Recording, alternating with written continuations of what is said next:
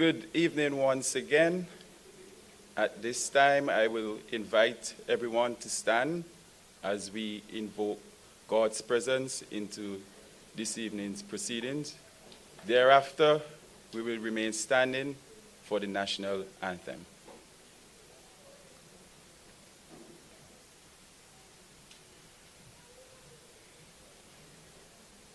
Eternal God and our Heavenly Father, the one in whom we live and move and have our being, the one in whom there is no variableness or shadow of turning, the embodiment of wisdom and knowledge.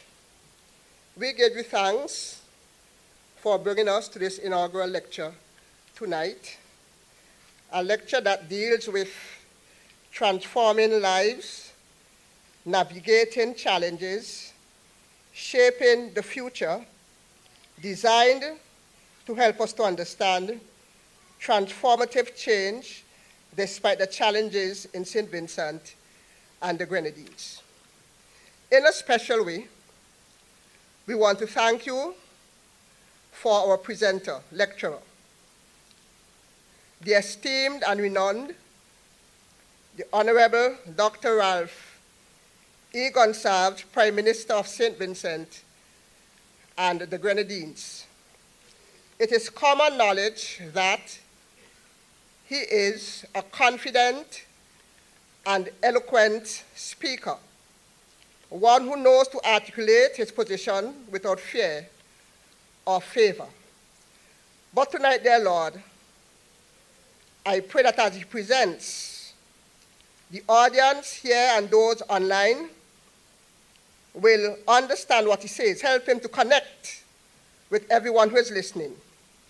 And Father, may we understand that St. Vincent and the Grenadines needs to keep moving on. Thank you again for your love, your mercy, and your grace.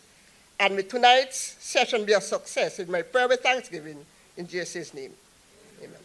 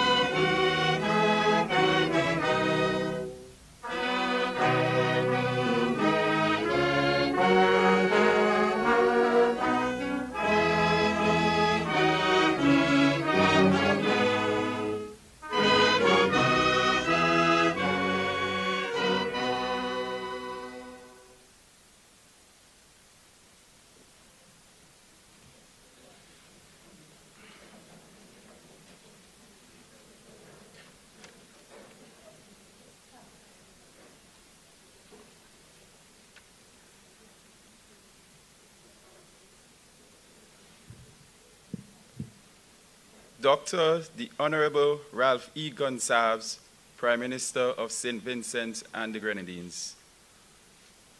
Other members of the Cabinet of St. Vincent and the Grenadines, members of the Diplomatic Corps, senior public servants, Mr. Augustine Ferdinand, Director of the Institute of Governance and Politics of Latin America and the Caribbean, Dr. Minerva Glasgow, Human Resource Consultant, Project Manager, Chairpersons and Chief Executive Officers of statutory corporations, members of the business community, specially invited guests, members of the media, ladies and gentlemen, good afternoon.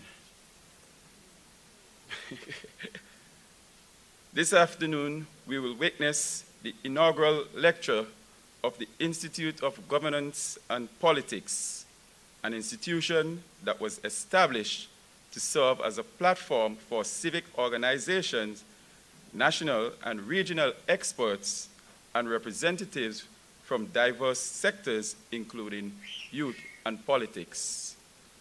At this time, I will invite the director of the Institute, Mr. Augustine Ferdinand, to bring welcoming remarks.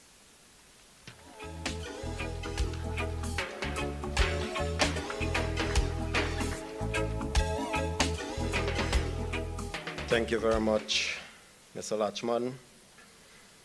Dr. the Honorable Ralph Gonsalves, Prime Minister of St. Vincent and the Grenadines, members of Cabinet, the Speaker of the OECS Assembly, Honorable René Baptiste, members of the Diplomatic Corps, senior public servants, Dr. Minerva Glasgow, Manager and Human Resource Consultant, chairpersons and chief executive officers of statutory corporations, members of the business community, specially invited guests, members of the media, ladies and gentlemen, a pleasant good night.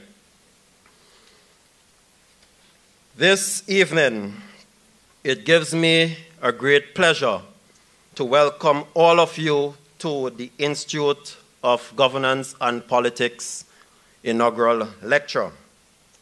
This is a significant step forward in our mission to promote knowledge, public engagement, education, and understanding of public policy, global challenges, and the pressing issues facing our society today. Today's lecture, the theme, Transforming Lives, Navigating Challenges, Shaping the Future, a story of transformative change in the face of challenges in St. Vincent and the Grenadines. This theme captures the essence of our collective vision as we are not only here as observers, but as active participants in this story of resilience and progress. This evening, we are delighted to have Dr. the Honorable Ralph Gonsalves as our keynote speaker delivering this lecture. Prior, of course, to his active entry into politics, he was a lecturer in government at the University of the West Indies, and of course, he practiced law for many years. This evening, Prime Minister Dr. Ralph Gonsalves will guide us through the country's socio-economic transformation, weaving together the threads of adversity, resilience, and unwavering human spirit, despite numerous challenges over the years. These challenges, of course, include the 2008 economic crisis, natural disasters such as hurricanes and storms, as well as ravages of climate change, and of course, in 2020, our experience with the pandemic and also the Laissez-faire eruption. Also, he will discuss in his lecture the significant progress we have made as a society, as a young democracy, good governance, foreign policy, education, health, gender equality, and overall socioeconomic transformation across St. Vincent and the Grenadines. Once again, ladies and gentlemen, I extend a warm welcome to each of you on behalf of the Institute of Governance and Politics of Latin America and the Caribbean. It is my hope that today's lecture and the insights gained will give us a broader understanding of public policy and the ongoing development of St. Vincent and the Grenadines. Thank you.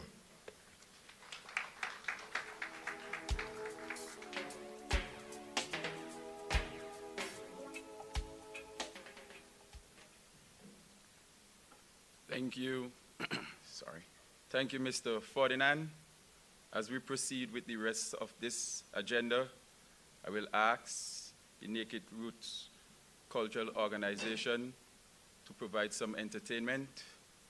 Naked Roots Cultural Organization, please. Thanks. Welcome them as they come.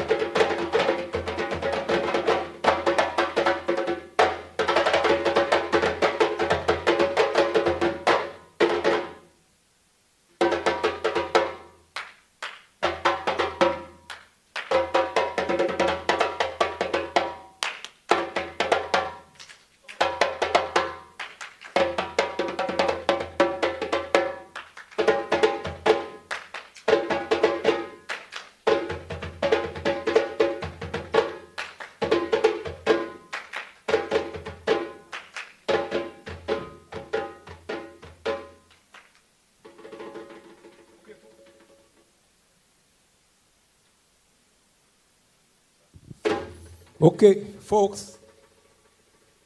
Greetings and good night to everyone. We're going to warm you up with some riddlements.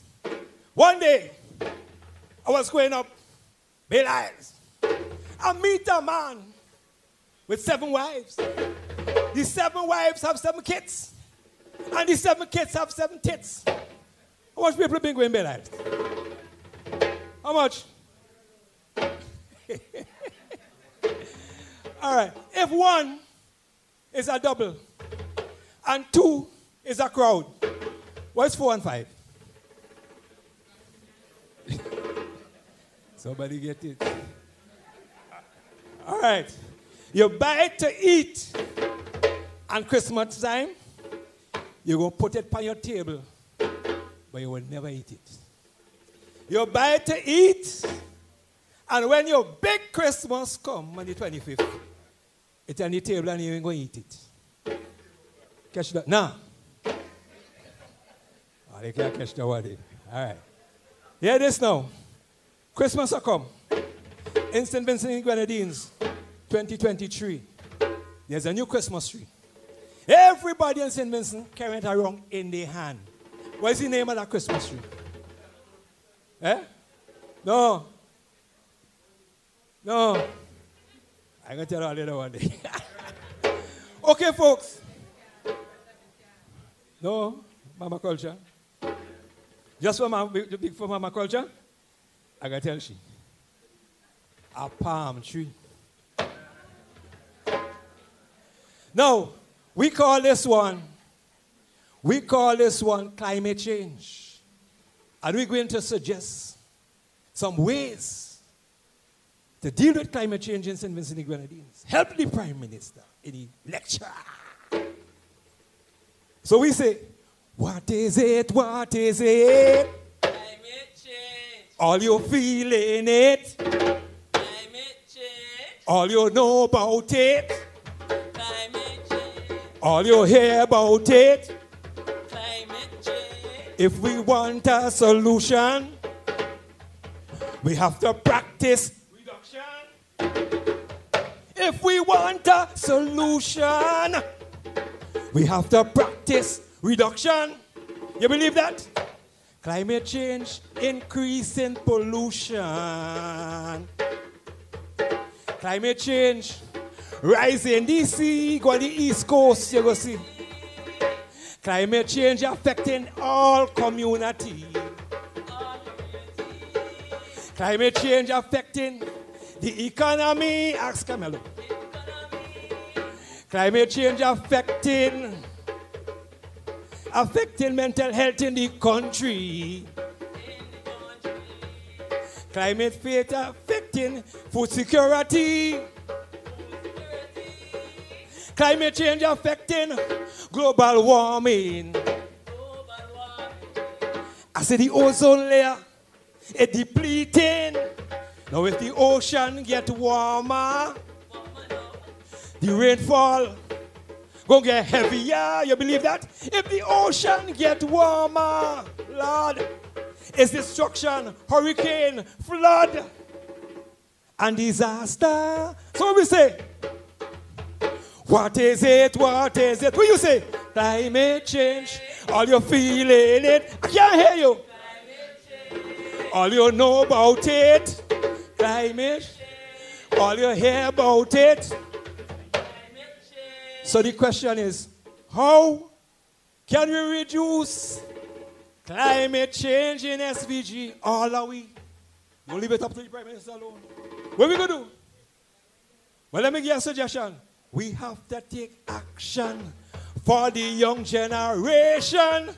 You believe that? How can we reduce and be resistant with climate change? We can't fight it. But we have to take action for the young generation. So what are we going to do? We're going to reduce waste and recycle. When? Right now, right now, right now. We're going to plant up a backyard garden. When? Right now, right now, right now. We're going to keep every community clean, scholars. Right now, right now, right now. tree and eat locally. Not Kentucky. Right now. It's right now. Right now. We have to prepare ourselves for global warming. Right now. Right now. Right now. We must encourage energy conservation. Right now. It's right now. Right now. We would reduce fossil fuel in this year land. Ask me. Right now. It's right now. Right now. We go reduce carbon footprints in this year our land. Right now. Right now. It's right now. So what we say? What is it? What is it? Tell me. Climate change. Are you feeling it? Climate change. So what is it? What is it? Climate change. All you know about it? Climate change. Clean up the river. Clean up the sea. Clean up the beaches for all of we. Clean up the river. Clean up the sea. Clean up the bridges. Clean up the environment for all of we. Clean up your heart. Clean up your mind. Clean up your soul. It's love all the time. Clean up your heart. Clean up your soul. Clean up your life. It's love all the time. Clean up your heart. Clean up your soul. Clean up your mind. It's love all the time. Why? What is it? What is it? Hey, time. What is it? What will you say? What will you say? What will you say? What will you say? We hope you enjoy that, folks.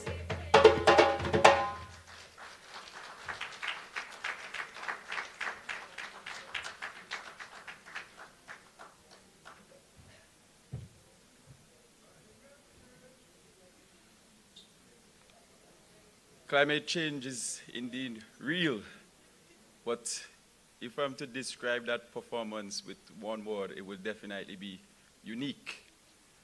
I'm wondering if the next performer will be able to top that one.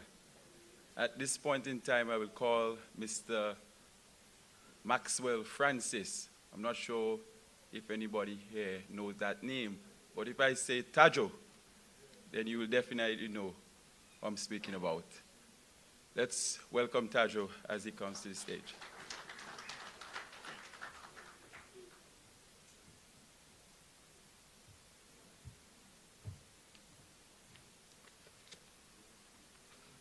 Pleasant good night, everyone. I'm going to do a piece called, I borrowed this from the Prime Minister. I'm going to call this piece Fresh Hope.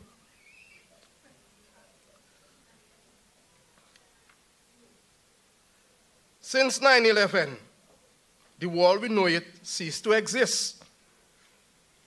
Then came the money meltdown that triggered an economic crisis.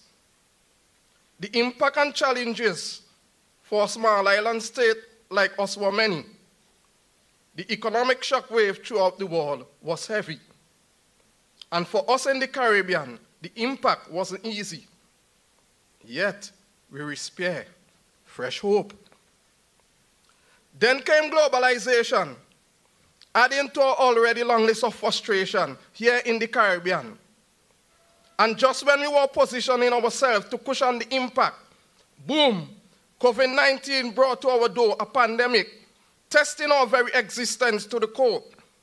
But did we buckle and fall? No. Instead, we respire fresh hope. Life as we knew it seeks to exist. New impact and challenges were brought on by this pandemic. Social distancing became the new normal. To be well-dressed and wearing a mask was formal. A wave of death flew across the Caribbean, testing the limits of our health institutions, while ordinary men and women became experts on vaccination. And the internet crazies went wild with disinformation. Still, we respire fresh hope. And just when we thought the worst was over, Lassafre decided to test our patience further, causing mass evacuation while it wreaked havoc and devastation. And just when we thought we couldn't take it no more, Hurricane Matthew came knocking on our door. But still, we respire fresh hope. Our resilience as a people have been tried and tested. Government finances stretched long with human resources. It goes to show that if we work together as a people, we can overcome any adversity. Proud to be Vincent. Let's build this legacy. Once again, we respire fresh hope. Thank you.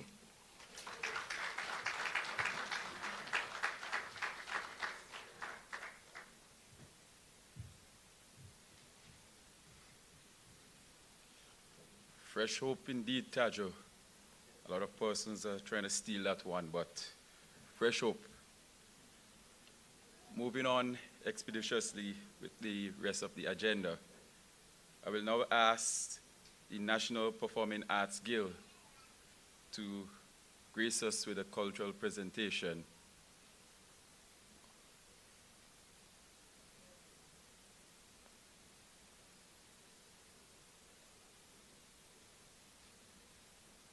Okay. All right.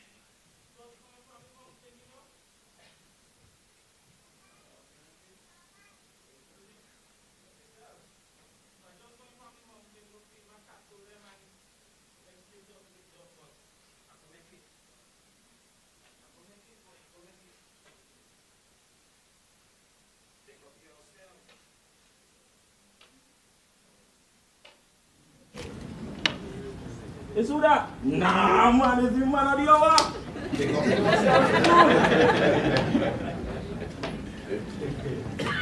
One of my foot and took up this step.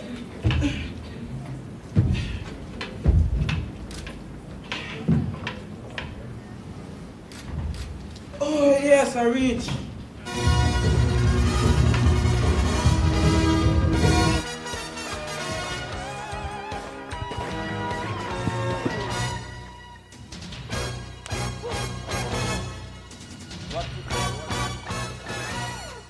Good evening, everyone. This is Shania Jackson reporting for SVG Mabel, TV News turn up on the the radio. 27th of November 2023. And I bring to That's you why I these love you, details Naya. of tonight's proceedings. That's why I love you. As Vincent just That's prepared why I for love what you. they thought was going to be a major success was turned into a day of deep mourning and sadness as a flood deviated the south leeward end of the country. Flood? What is this I'm hearing?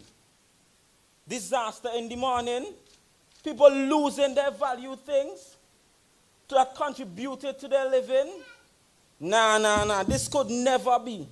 This could never happen in my country. St. Vincent and the Grenadines, land of the blessed.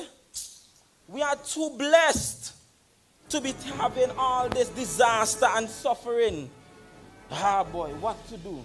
Good evening, everyone. This is Shania Jackson, and I bring to you these details of tonight's proceedings. More news? It was stated in a press release that the COVID-19 virus is now circulating around St. Vincent and the Grenadines, and it is becoming a major threat to our nation. I am Samantha John with these details. First is flood. Now it's pandemic. But we are really seeing here. Ah, boy. Everything happened for a reason. That's what they always say. It's me bangali. I find it. It's right there.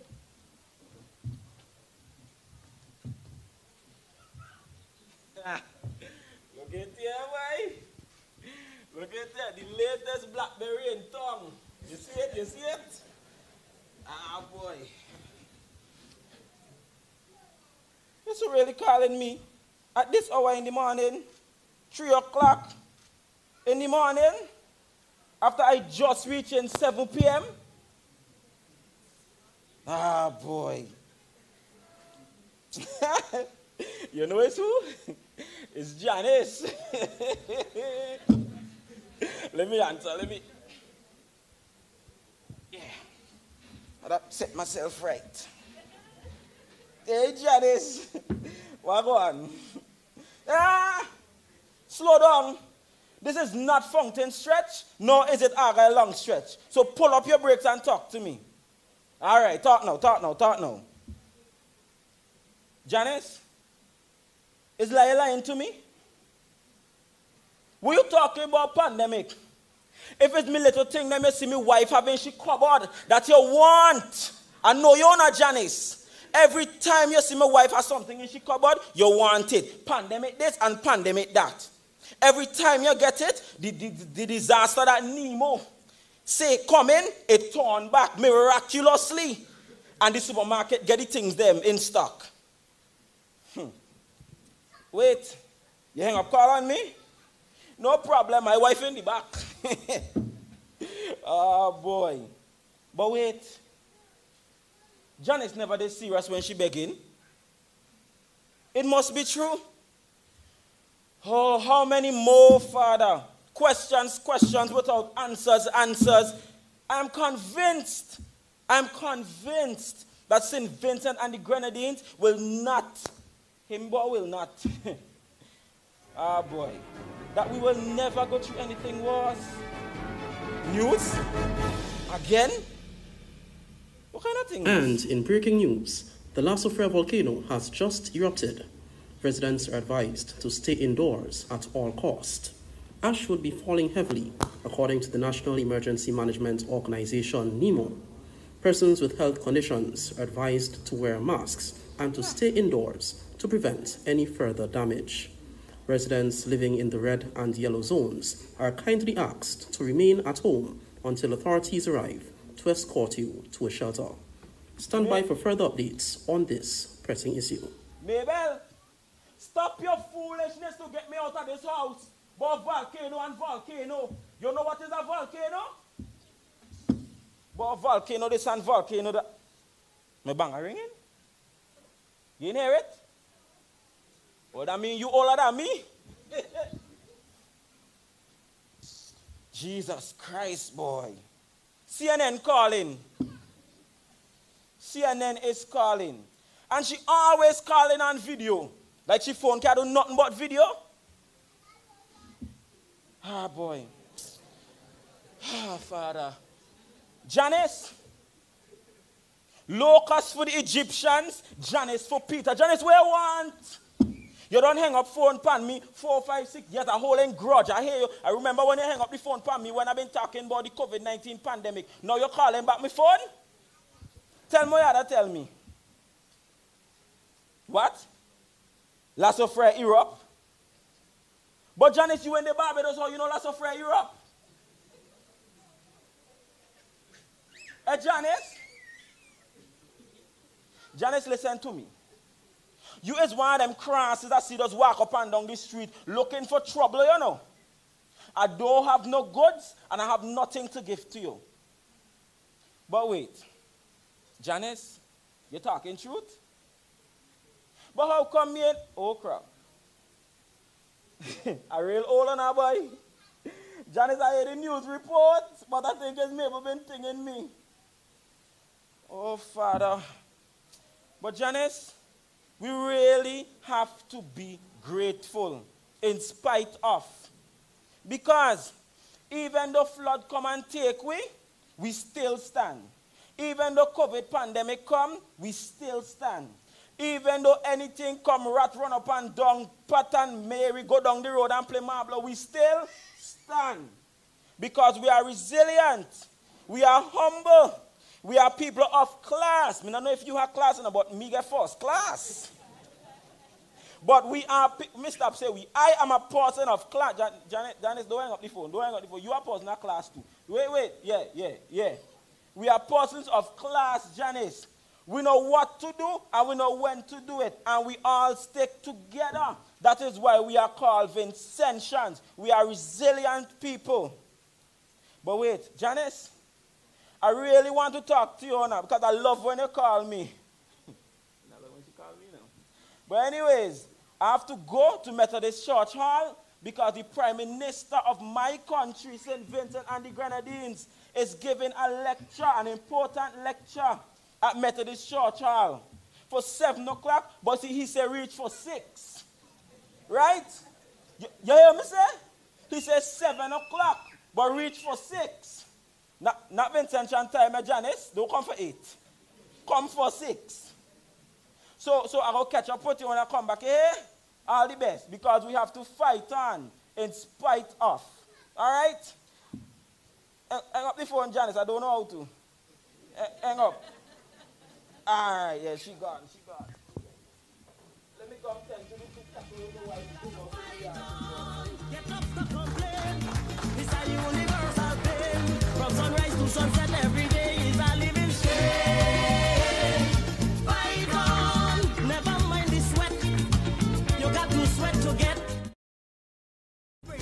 wherever you planted. Perseverance and strength go together. We are resilient indeed. And we stay true to the national anthem in that our faith will see us through. The moment we have all been waiting for is here. I will solicit the assistance of the Parliamentary Secretary in the Office of the Prime Minister, the Honorable, the Senator, Shakel Bob. We'll ask her to introduce the Honorable Prime Minister, our featured speaker this afternoon at this first lecture for the Institute of Governance and Politics. Shakel Bob, please.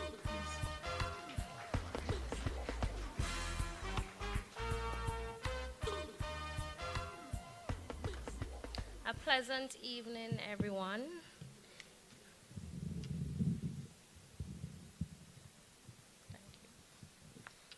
Please allow me to adopt the protocol that was established. Dr. the Honorable Ralph E. Gonsalves received his education at the Connery Roman Catholic School and the St. Vincent Boys Grammar School in St. Vincent and the Grenadines. Subsequently, he successfully obtained a Bachelor of Economics from the University of the West Indies, where he also held the esteemed positions of President of the Guild of Undergraduates and President of the Debating Society. 1971 marked the completion of his master's program in government at the University of the West Indies. He earned a Doctor of Philosophy in Government in 1974 and a degree of Author Barrister in 1981, both from the University of Manchester, England, and Gray's Inn, London, respectively. He became the Prime Minister of St. Vincent and the Grenadines when the Unity Labour Party won the general elections held on March 28, 2001. He has remained so up to the present time. Prior to him becoming the Prime Minister, Dr. Gonsalves practiced law, particularly in the fields of constitutional law, administrative law, matrimonial law, real property law, law of tort generally, and law of contract. Additionally, he possesses extensive writing and research experience as an author, having published numerous works on trade unionism, the Caribbean, Africa, comparative political economy, and developmental issues in general. Among his latest publications are History and the Future, A Caribbean Perspective, published in 1994, The Politics of Our Caribbean Civilization, Essays and Speeches, published in 2001, The Making of the Comrade, The Political Journey of Ralph Gonsalves, published in 2010, Diary of a Prime Minister, 10 Days Among Benedictine Monks, published in 2010, The Case for Caribbean Reparatory Justice, published in 2014, Our Caribbean and Global Insecurity, published in 2017, The Making of a National Hero, Law and Practice in St. Vincent and the Grenadines, published in 2018, The Political Economy of the Labor Movement in St. Vincent and the Grenadines, published in 2019, The Trial of George McIntosh and the 1935 Uprising in St. Vincent and the Grenadines, published in 2020, The Atomized Individual, The Social Individual, and the COVID Vaccine in 2021, The Idea of Barbados in 2021, A Time of Despair, Beyond COVID, Volcanic Eruptions, Hurricane Elsa, and Global Turmoil, Fresh Hope for St. Vincent and the Grenadines, published in 2022. Without further ado, please welcome our esteemed guest speaker, Prime Minister of St. Vincent and the Grenadines, Dr. the Honorable Ralph E. Gonsalves. For our rights, yeah. Let's recall some great men who's been fighting for our rights. Let's recall some great men who's been fighting for our rights. Let's recall some great men who's been fighting for our rights. Thank you. Let's recall some great men. Thank you, Madam Chairperson. Sorry, Chairperson, and thank you, the Senator Bob, for the introduction. And good evening, everyone who gathered here, and those who are listening on radio or viewing through the streaming. Very happy to be delivering the inaugural lecture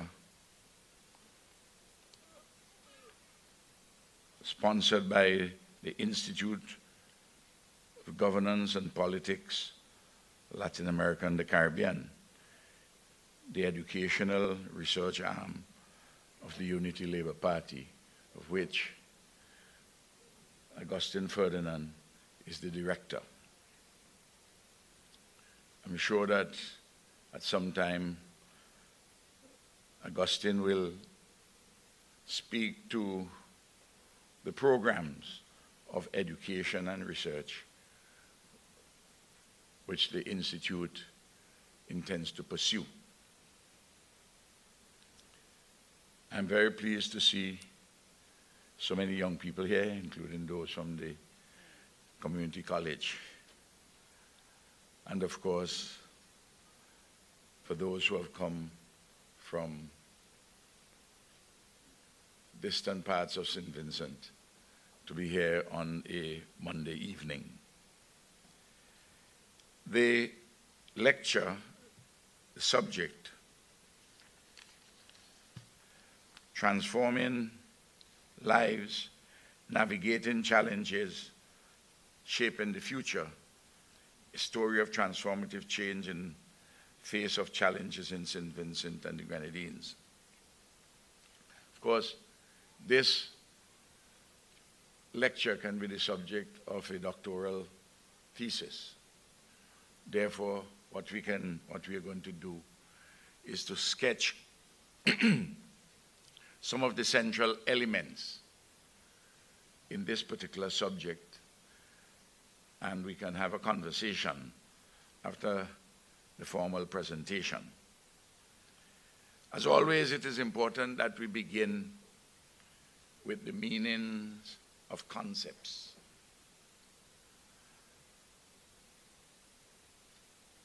To define things, what we consider them to be. Of course, I've always held the position that definitions are never right nor wrong, only more or less useful. And it depends on the utility of the definition in relation to the subject, in order for us to have a better understanding. Clearly, there are certain things, if you define them differently than everybody else, they will have no salience or utility. I can't define the structure, which is known as a desk, as a bus, because I'll be offending elemental definitions agreed upon by everybody and which are laid out in dictionaries which are accepted. It's part of the common discourse of language. But very often, people get so thoroughly immersed in having angels dance metaphorically on the head of a pin about definitions that really is to begin to have some first level clarity as to what we are talking about.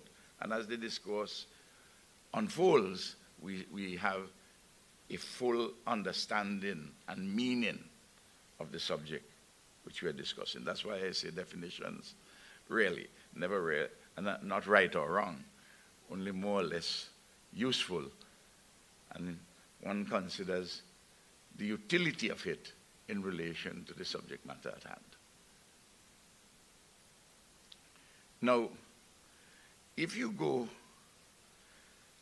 into any publication which addresses transformation, you will find a number of words which are synonyms: conversion, metamorphosis, renewal, revolution, radical change, reconstruction, remaking, reworking, recasting, reformation, refashioning, revamping, transfiguration, changeover, mutation, overhaul. One gets the general idea. And of course, the antonyms, those which are contrary to transformation, are preservation, conservation, stasis, status quo. So when we are talking about transforming people's lives, we are talking about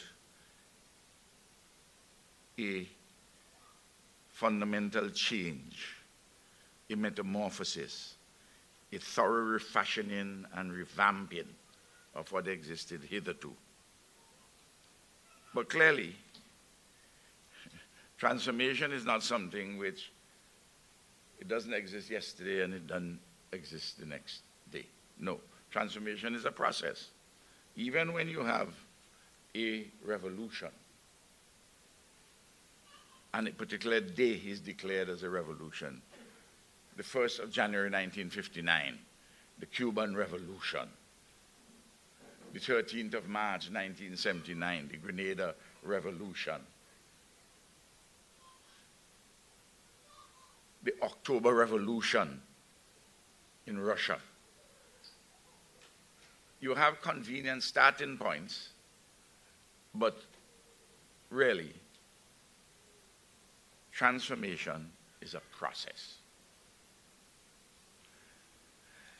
Then, the concepts which we'll use tonight, which relate to this discussion, would be allied ideas of growth and development. Of course, growth refers to the quantitative enhancement of a particular structure which exists, a particular condition which exists. In economic terms, is measured by the aggregate of values as gross domestic product.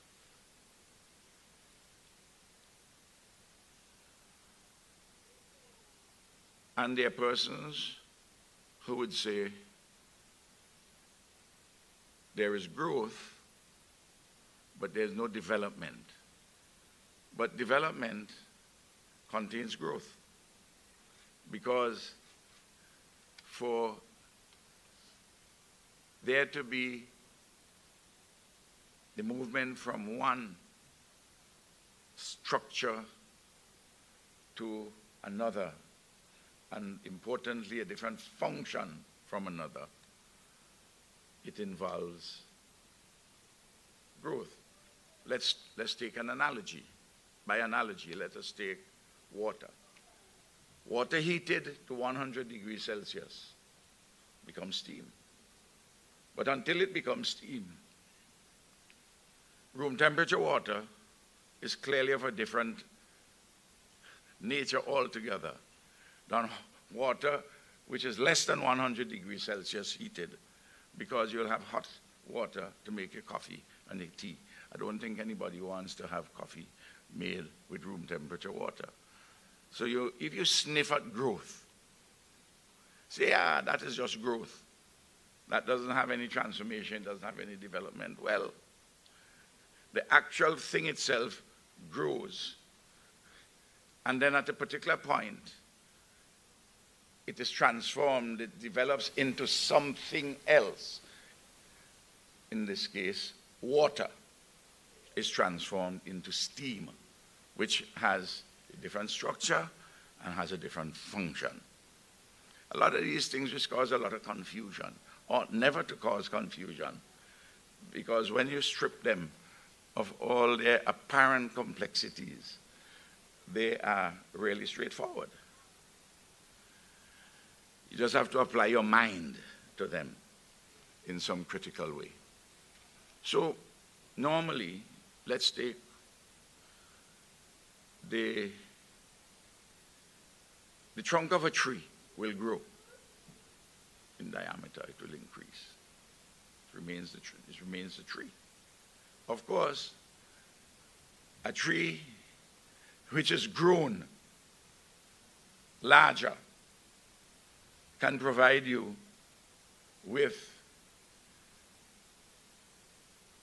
material for furniture, whereas one which is not yet mature may not. And the people who deal with trees like, for instance, the hardwood tree of greenheart will tell you that the inner part of the greenheart, of the mature greenheart tree, is not the part which is the best part. Neither is it the outermost part.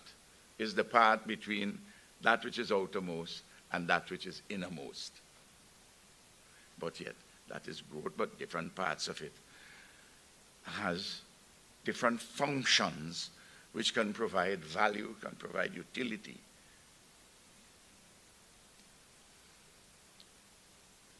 Let's go on an example. Of course, clearly, what is growth, what is development, is when you plant the seed in the ground and it comes up from it germinates, it comes up from the ground. It is an entirely different structure altogether from the seed which you put in the ground. But that small sapling has to grow. But you don't sniff at the growth, because it is something which is of value which is created. But you take a tadpole. You remember when you're in elementary biology, they talk about the metamorphosis of the tadpole into the toad. The tadpole would have different structures, and those structures would provide different functions. But when it becomes a toad, and the process of growing and it's transformed, it becomes a toad. It's a process. It becomes something very different. The caterpillar transforming into a butterfly. I think I've given enough examples so that we can see the connection. And transformation is more akin to the issue of development. But in the process of growing, you are also in the process of transforming. If you get to an end, which, when you look at all the indicators, you are in an essentially different situation than you were hitherto. Let's take life expectancy. When I was born in 1946, I wasn't born in the 16th century, though William Shakespeare and I have been friends for a long time. But when I was born, at birth, the statistics will show you that the average lifespan of a Vincentian was 47 years old, so for 47 years. The average lifespan. The average lifespan of a Vincentian today is 74 thereabouts. The women, for some reason, their average lifespan is a little longer than the men, even though they they give birth to children, and I've been advised that that's a very painful process, since I have not experienced it. Now,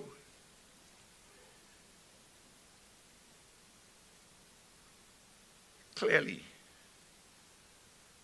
no one can say reasonably if the average lifespan of a Vincentian male moves from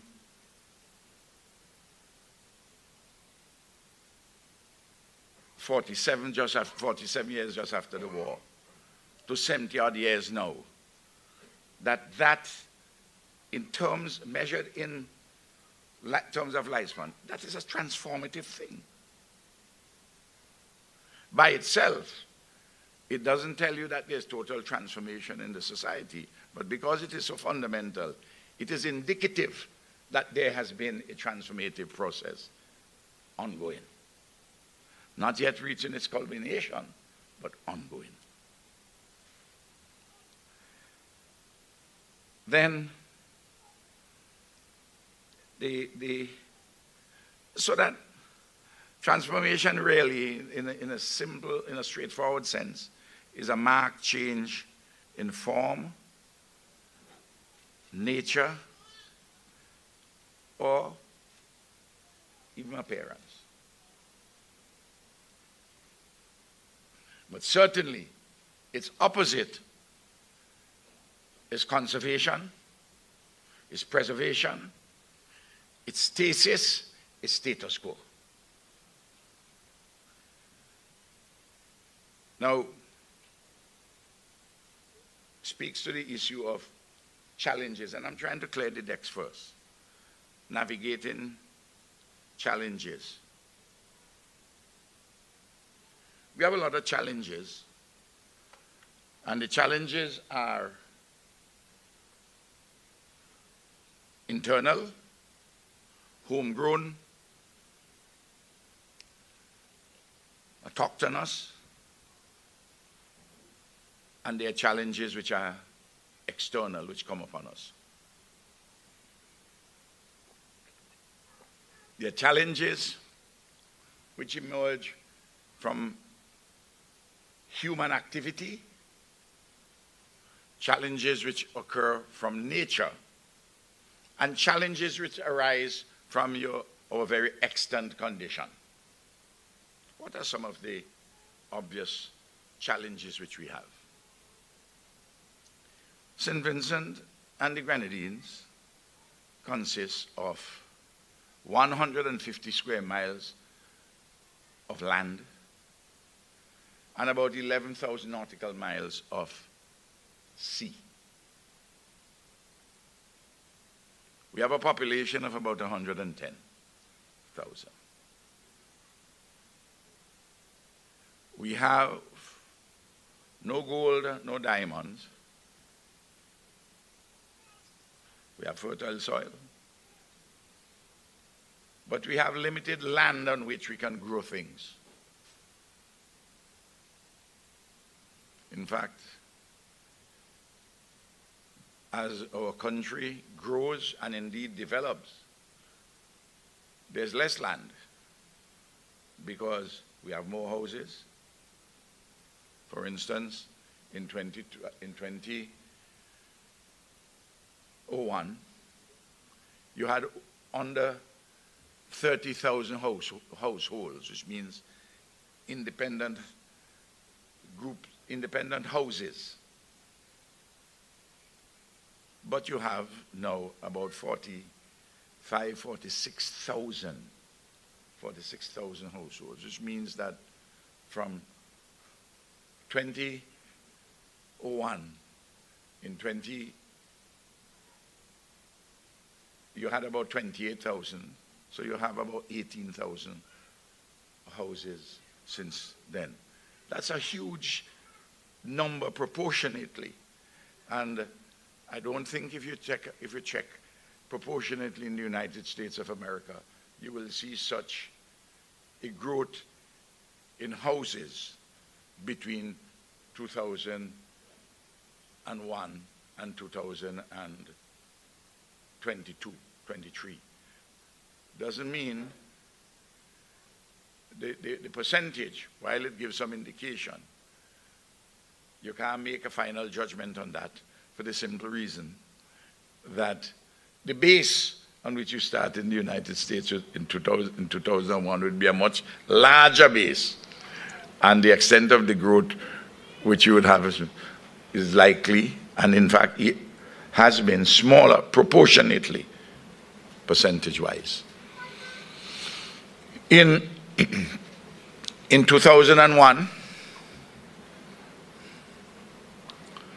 so the lands that you have, no, you have more lands with houses. There are more lands with buildings, more lands with plain fields, and so on and so forth. And there are less arable lands, therefore. St. Vincent has, on mainland St. Vincent, you have nearly 90,000 acres of land.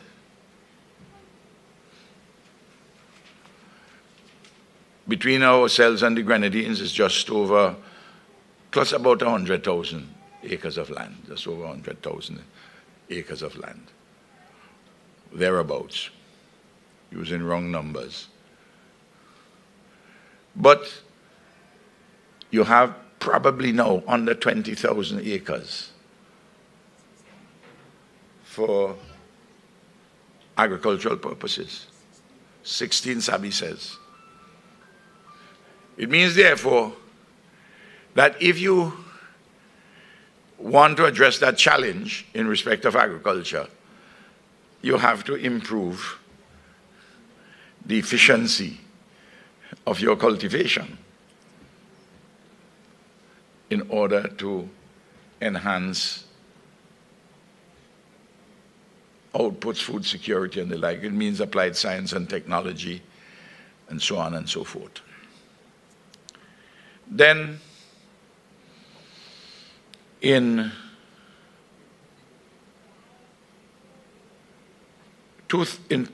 up to 2000,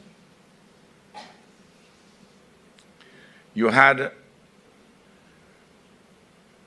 just under 30,000 persons making payments as active registrants at the NIS. You now have about 43,000, indicating, therefore, that you have 12,000, 13,000 persons more registered, the bulk of whom are employed. Because when I hear some of the unemployment numbers, I turn to the best proxy data which we have, which is the NIS. And while you may measure economic growth with GDP, you will tend to measure development in a more multidimensional way, as, for instance, the Human Development Index of the United Nations Development Program. And St. Vincent and the Grenadines, today, they have low, medium development, high development, and very high development in terms of the Human Development Index, measured across a range of indicators, not just economics. And St. Vincent is at a high level of economic, of human development measured on the basis of the HDI, which would include education, health, housing, levels of income, so on and so forth. So we have obviously seen over the period, given some of the indicators that I pointed to,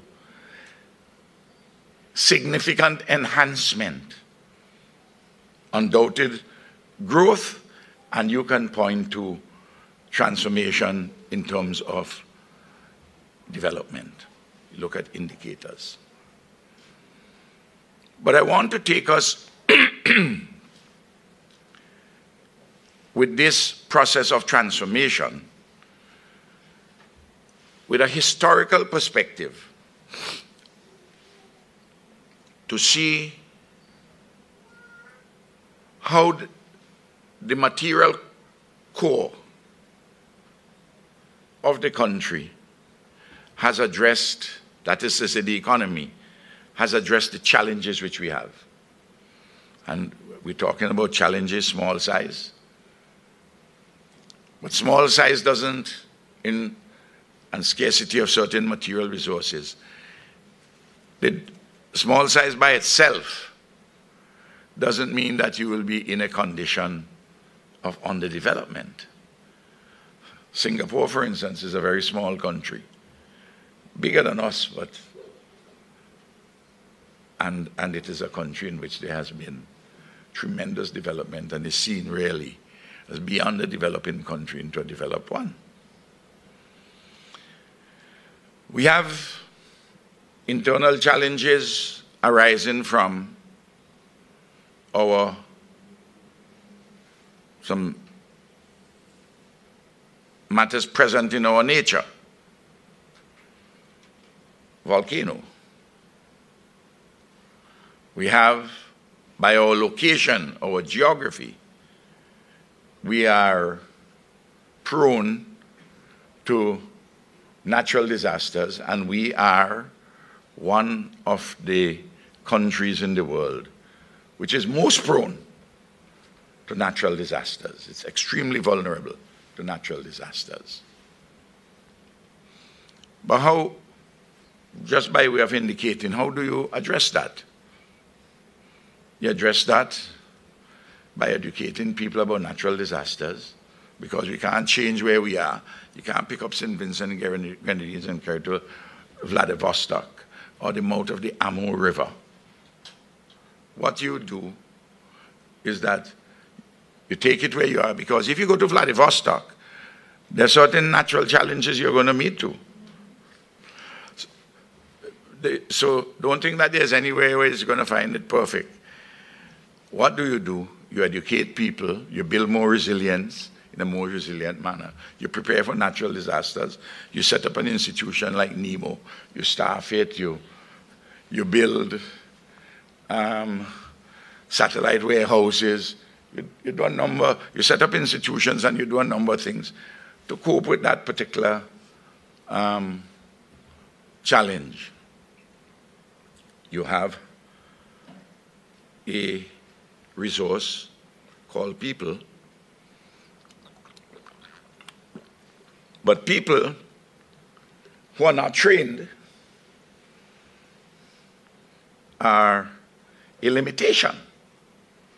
Because if you don't have people who are trained in science, technology, and manning production apparatuses at an efficient level,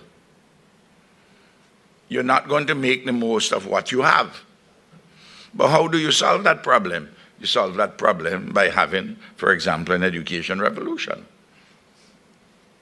So there are challenges, but they are how you meet those particular challenges in the process of transformation, in the process of development, which involves growth, which is quantitative, and development is quantitative and qualitative. And then there are matters which are part of our history, which are challenges. Native genocide, the enslavement of African bodies, the historical legacies of colonialism, including a peculiar personality type which is created in the Caribbean, which has been created in the Caribbean through colonialism and the nature of the material base that we have had, which is to say an authoritarian personality, as it's placed in the, discussed in the literature. There are lots of sociological literature on this in the Caribbean, which oscillates between submission and aggression. And in fact, colonialism has created such a terrible psychological debilitation on colonized peoples that even when, for many persons, even when they're in high positions of authority, sometimes they feel themselves even subordinate to something mythical, something which is not there. And all of these things are embedded. How do you address that? You address that by liberating your thinking and becoming an individual with a level of consciousness and understanding of the world and your place in it to free you from these debilitations. But there are possible ways to deal with the various challenges. Then there are external challenges. And the external challenges in the global political economy. Big powers want to determine for you what you should be or do. Our currency is tied to the US dollar. If the dollar is weaponized, the US dollar is weaponized against you, as it has been weaponized in the case of Cuba and Venezuela. You see the challenges that provides. But what you do to help to insulate yourself, you have solidarity among like-minded nations. And we ourselves in the Eastern Caribbean have formed ourselves into a monetary council and shape that in a particular way. And then there's the monumental existential challenge of climate change. And man-made climate change is creating a condition in the world, and we see it manifested in our region, where we are having more frequent natural disasters, more severe ones. And this matter is of great urgency. Indeed, the current budget for the year 2022, over 60% of the capital budget is devoted to adaptation and mitigation in relation to climate change, to actually correcting what climate change has done to us, or preparing to lessen any impact of future damage arising from man-made climate change. And the same thing is going to happen to the estimates which we are now discussing. Over 60% of it relating to this matter. And that's why it is important for all countries, including and especially developing ones, to go to Dubai for the Conference of Parties, the 28th edition of the Conference of Parties under the United Nations Framework Convention on Climate Change. And then the external challenges which come upon you, some things completely outside their control. What's happening in Ukraine? Disrupting supply chain problems and creating difficulties with us getting commodities, increasing prices. Same thing happening in Gaza at the moment. Manipulation of the stock market, the rising interest rates overseas in the United States of America. And then there are people who tell you that Ralph is responsible for the increase in oil prices. And hey, they say to you, you elect me, and there will absolutely be no increase in oil prices. You know, we control oil companies, we are producers of oil, we are OPEC, you know. Those from Beckway have a magical wand which those from Connery are not possessed of, that this issue will completely be solved. It's just pure demagoguery and foolishness, you know. And it is in all of those things that we have to talk about the concepts, talk about the challenges, internal and external. And how have human beings in St. Vincent and the Grenadines over the years tried to deal with the internal and external challenges? Some from nature, some man-made, some systemic. How is it that these societies were organized? Let's address something which is bedrock. The economy, the economic arrangements.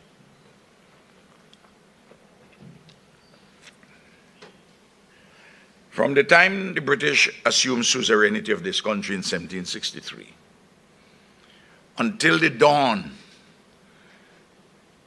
the declining years of the 20th century into the dawning years of the 21st century, what we have had from 1763 to the declining years of the 20th century is either a colonial economy or an amended colonial economy.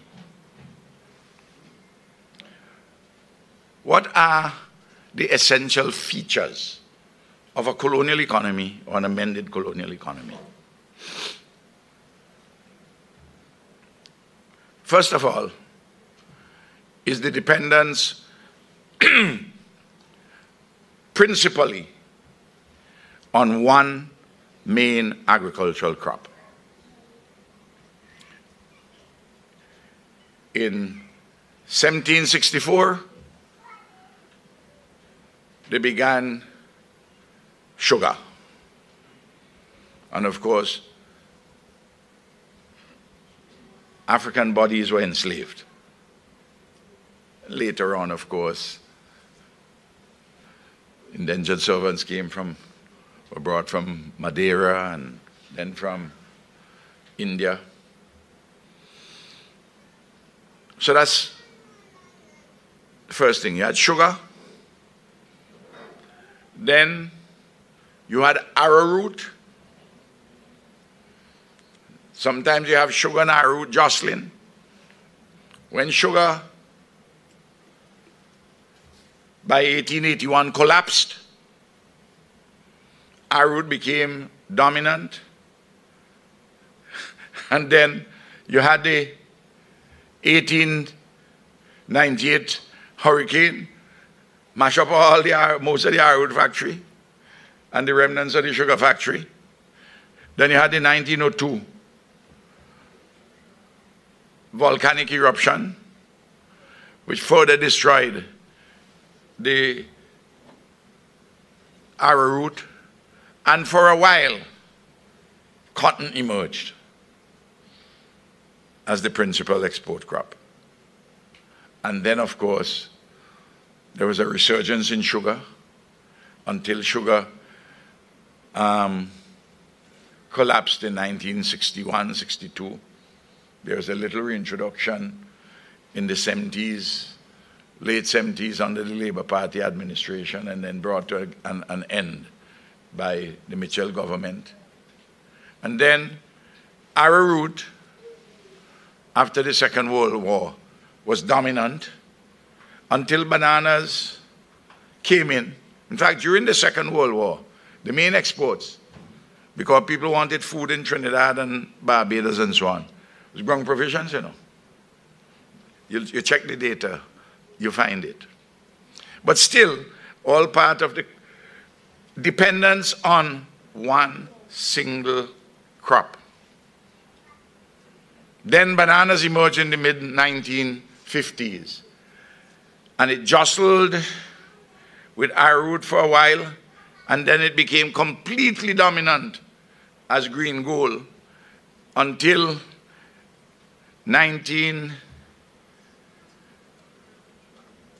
until we began to see changes in the regime when Britain entered the single market and economy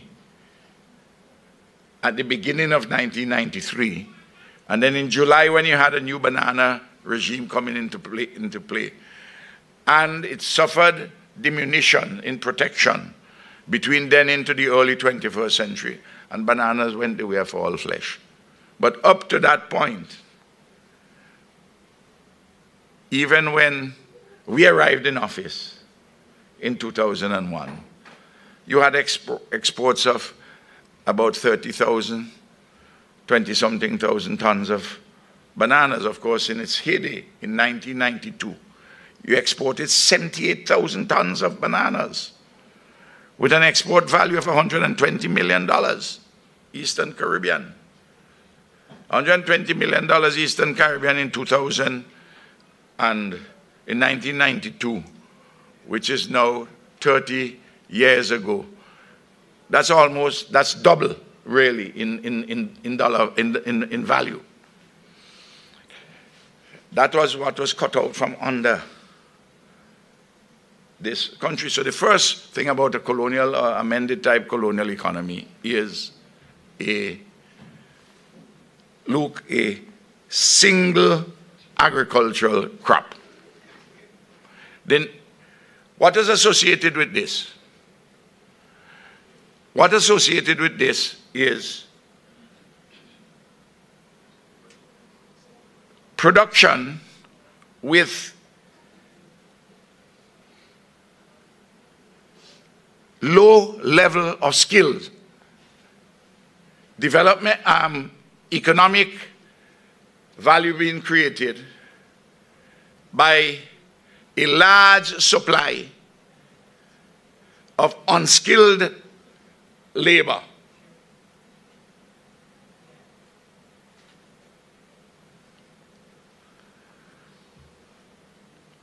Third feature of the colonial or amended colonial economy is the production apparatuses have limited technology. A fourth feature of a colonial and amended colonial economy is the external trade relations were based on preferences, Burns. You can watch the progress, you know.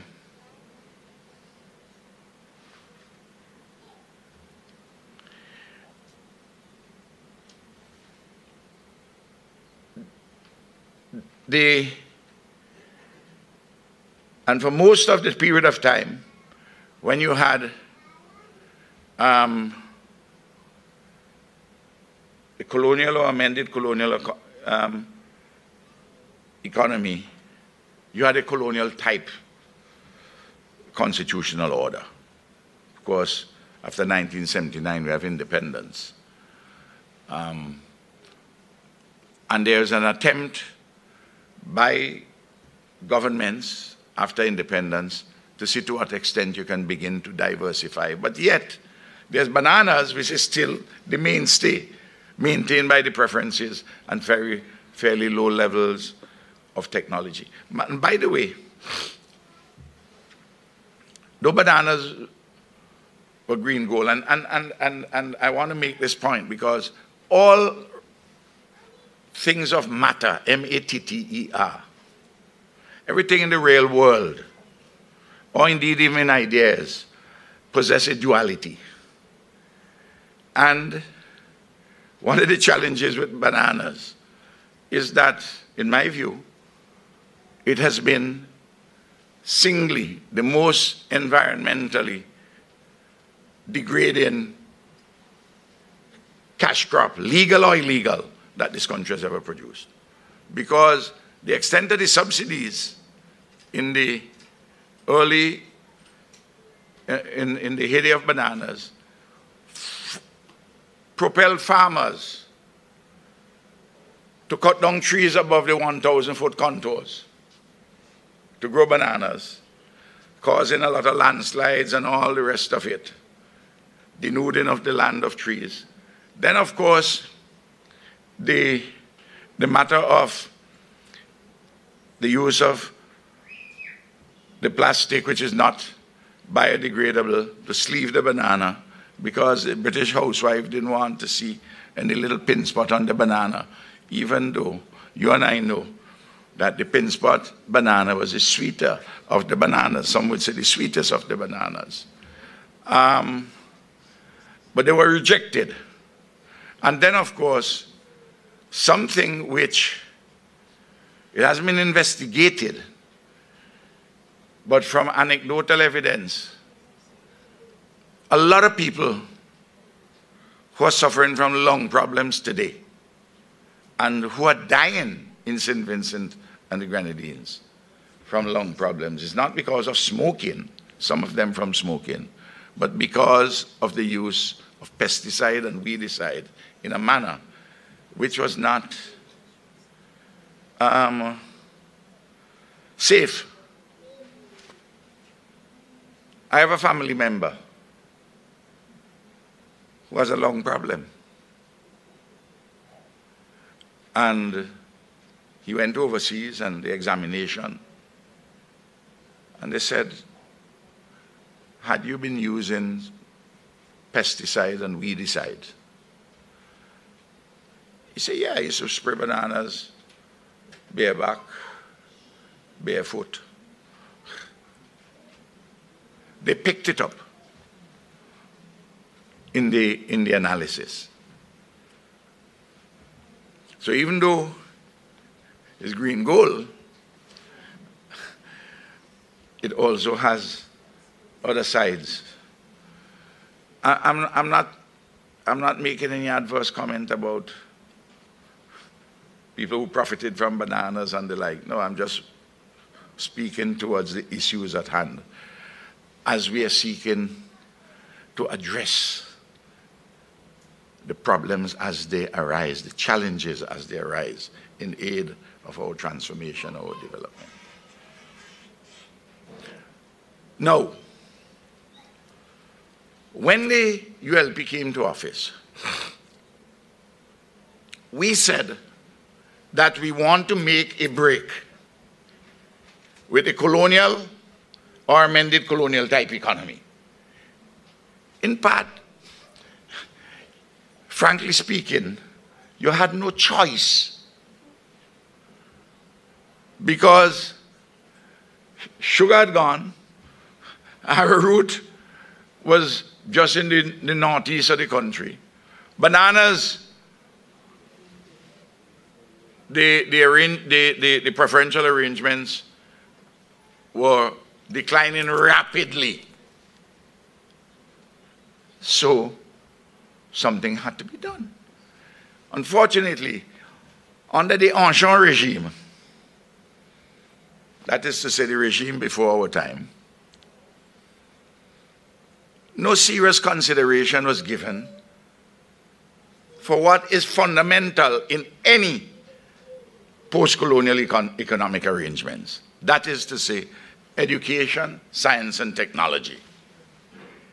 Oh, to be sure, there was a tinkering here at the margin, but there was no focused national policy to construct an education revolution to lay the basis for the transformation in the society and in the economy. That's fundamental. Remember, I told you that a defining feature of the colonial economy, or the amended colonial economy, was production at a fairly low level, with workers with a low level of skill, and education and technology. But that which you are constructing, you have to make sure that you train people for the modern political apparatuses and economic apparatuses. And then, of course, you have in this process of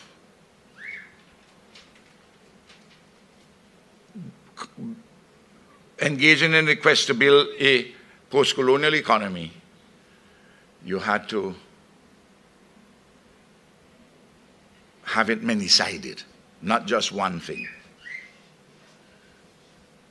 You still have agriculture as an important pillar. By the way, imitation is really the best form of flattery. I brought with me, I made a point in Parliament on Thursday, and I was asked if I want to claim the word pillar. In all our manifestos, we have been using the word pillar. The first time the opposition is now using pillar is the leader of the opposition announced that they have the economic thrust is to be based on 4 economic pillars. You heard them. P-I-L-L-A-I-S. And of course, I don't have any monopoly on the word pillar. No, I don't have a monopoly on the word hope either. Because I wrote a book published last year called A Time of Despair, Fresh Hope for St. Vincent and the Grenadines. They didn't call theirs Fresh Hope, call it Hope. Well, there's stale hope, there's false hope, and there's fresh hope after a period of convulsions and COVID and volcanic eruptions, global turmoil and the like. But going back, on page 41 of our manifesto,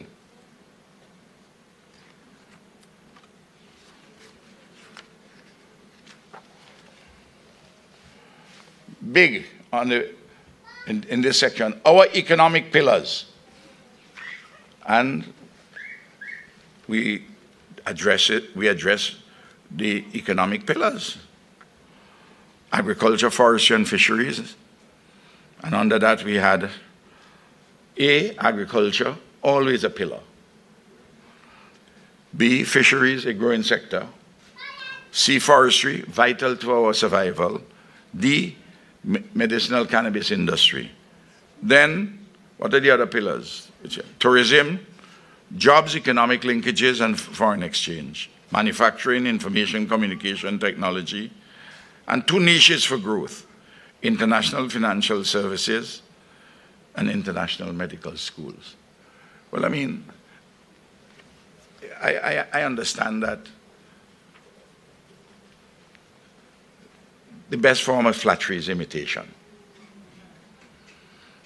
You know, and you even choose the words, the very words. It's flattering, but it's not the genuine article. The imitation is never the genuine article.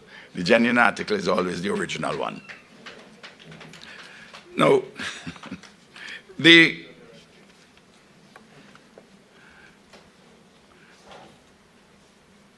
so we arrive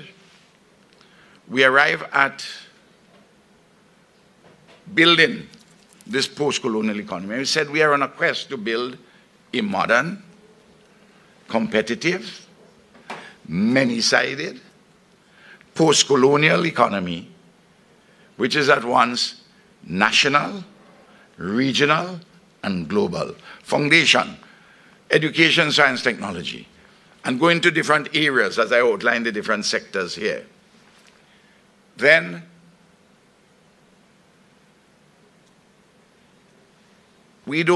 nobody owes us a living to give us preferential treatment. So we negotiate with the European Union. First, we had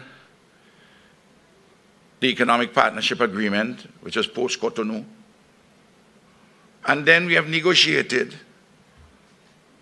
the Samoa Agreement, But all you can get from persons, here, this is part of the building this modern, competitive, many-sided post-colonial economy to structure a comprehensive agreement.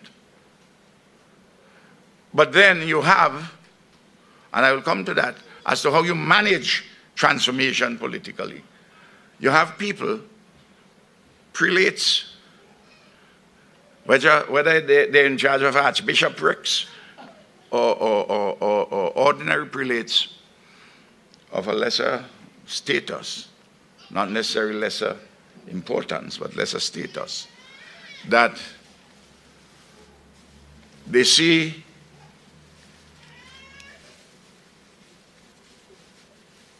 some words which they're ascribing meanings which are not there, saying that the agreements say that you will have, it means same-sex marriage. It means transgender. It means abortion. Well, none of those things is in the agreement. None of those words are in the agreement. And though the Europeans are not innocent of their quest to impose their own values, but none of those words appear in the agreement. Of course, there are words which no doubt they may wish to ascribe meaning, but we would ascribe those words meanings which we understand them to be, which is a different meaning from their own meaning. And this is a 20-year agreement. We will do a number of things, economic, trade, and the like, and there will continue to be argument about these things. As I pointed out, there's a lovely summary for it. There are two Greek words, if you join them. They've come into the English language, and you can look it up on your phone. Logomachie. There are different pronunciations for it. Some say, depends on where, logomachie. What it really means is an argument, a struggle over words. And that's the best way in which I can conceptualize this, by using the Greek, these Greek words which have come to, I'm sure you all look it up while I'm talking and you'll see the meaning. It's a very interesting word, which Logomachie, struggle over words, argument over words. But different people have different understandings of what those words mean. And we are parties to the agreement, and we say what they mean to us. And of course, there will be debate continuing. But none of that imposes upon us any obligation to change anything in our laws touching and concerning these questions of our values as we have understood them traditionally. Now, we had to go and build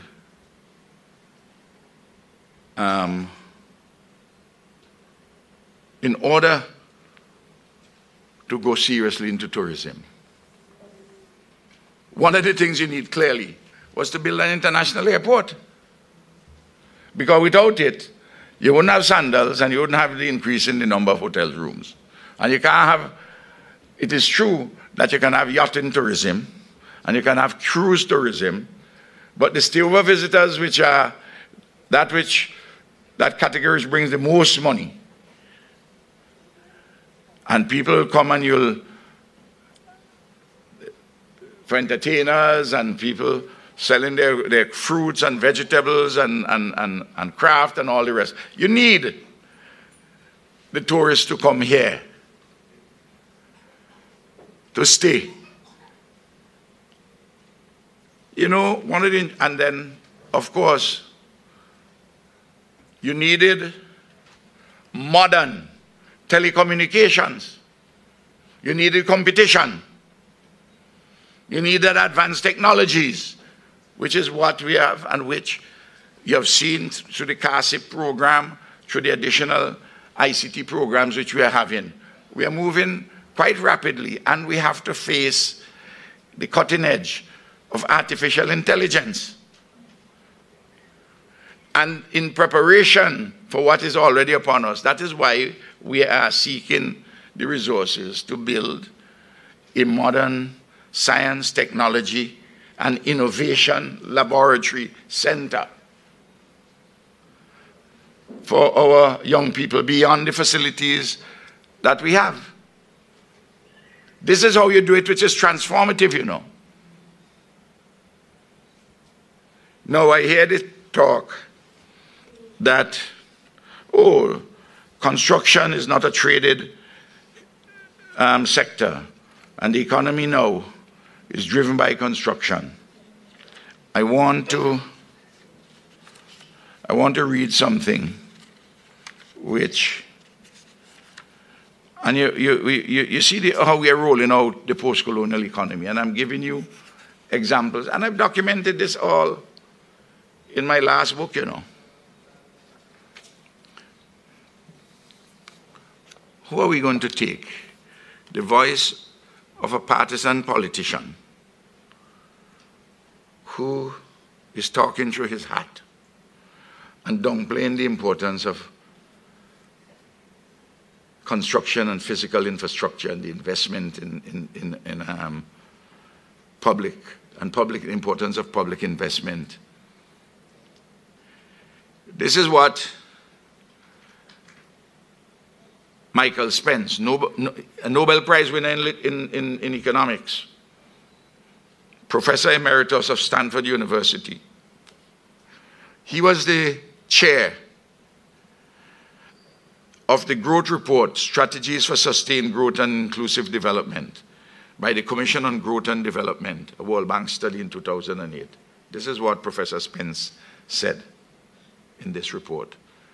No country has sustained rapid growth without also keeping up impressive rates of public investment, infrastructure, education, and health. That's the first sentence. I want to read it over. No country. It didn't say no country save and except St. Vincent and the Grenadines. No country has sustained rapid growth without also keeping up impressive rates of public investment, infrastructure, education, and health. Far from crowding out private investment, this spending crowds it in. That's the second sentence. It paves the way for new industries to emerge and raises the return to any private venture that benefits from healthy, educated workers, passable roads, reliable electricity, and he could have added airports. The risk attendant on McDowell in building Maya Investments is reduced significantly because of the construction of the Argyle International Airport. And Butch Stewart made it plain that unless the Argyle International Airport was here, he wasn't bringing sandals to St. Vincent and the Grenadines. Rainforest Seafood said the same thing. Then, instructive too is this advice from the same growth report on the policy underpinnings of sustained economic growth. Notice what he said. You can't have rapid economic growth without public investment, sustained. You know, last year we did 6% economic growth. This year, Camilo, we're doing 5 point something. Next year, we're going to come close to 6%. And the following year, we're going to be hovering around 5%. 2 years in the region of 5%, 2 years in the region of 6%. That's 22 percentage points increase. And you compound them. So that in 4 years, the GDP of this country is projected to grow by nearly 1/4, which is highly impressive. And the investments in the public sector, $650 million at the port, it's already creating connections within the economy currently, and when it is complete, it will have spin-offs with other industries, and it will deliver a more efficient port. And through that efficiency, will lessen any harm of any increased prices globally by not adding towards the cost by having your port very expensive. Because inefficient ports add to the increased cost of commodities. This is what the policy underpinnings. The policy underpinnings of sustained high growth create an environment of high levels of investment. Sandals is investing over $550 million down there. Maya is 20 million. Korea's out at Diamond. 2 sets of investment. One is 28 million and one is 7 million, $35 million. People don't take, private sector people don't take their money and put it down unless they're pretty sure that they're going to get returns on their investment, and it reflects confidence in the economy, in the government and people of St. Vincent and the Grenadines. That's the reality. Now, the policy underpinnings of sustained high growth create an environment of high levels of investment, job creation, competition, mobility of resources, social protections, equity, and inclusiveness. All of those, you can describe what we are doing. Our view, that is to say the view of the commissioners for the World Bank for this report, our view is that an understanding of the dynamics and a focused attention on the policy foundations will significantly increase the chances of accelerating growth. Conversely, persistent inattention to them will eventually harm it. There are many different recipes for a pasta. The precise ingredients and timing are different for each. But if you leave out the salt or boil it too long, the results are distinctly inferior.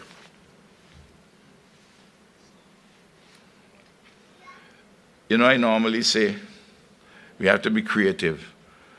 And like in the book of Ecclesiastes, you try something in the morning, you try something in the evening, you don't know whether both going to succeed, one or the other. And you take risks at the same time, reasonable risks. This is what the growth report further advised, sensibly. The ingredients for growth cover a wide range from public investment and exchange rates to land sales and redistribution, and the energy and will of the private sector. A list of ingredients is not enough to make a dish because no single recipe exists. Timing and circumstances will determine how the ingredients should be combined, in what quantities and in what sequence.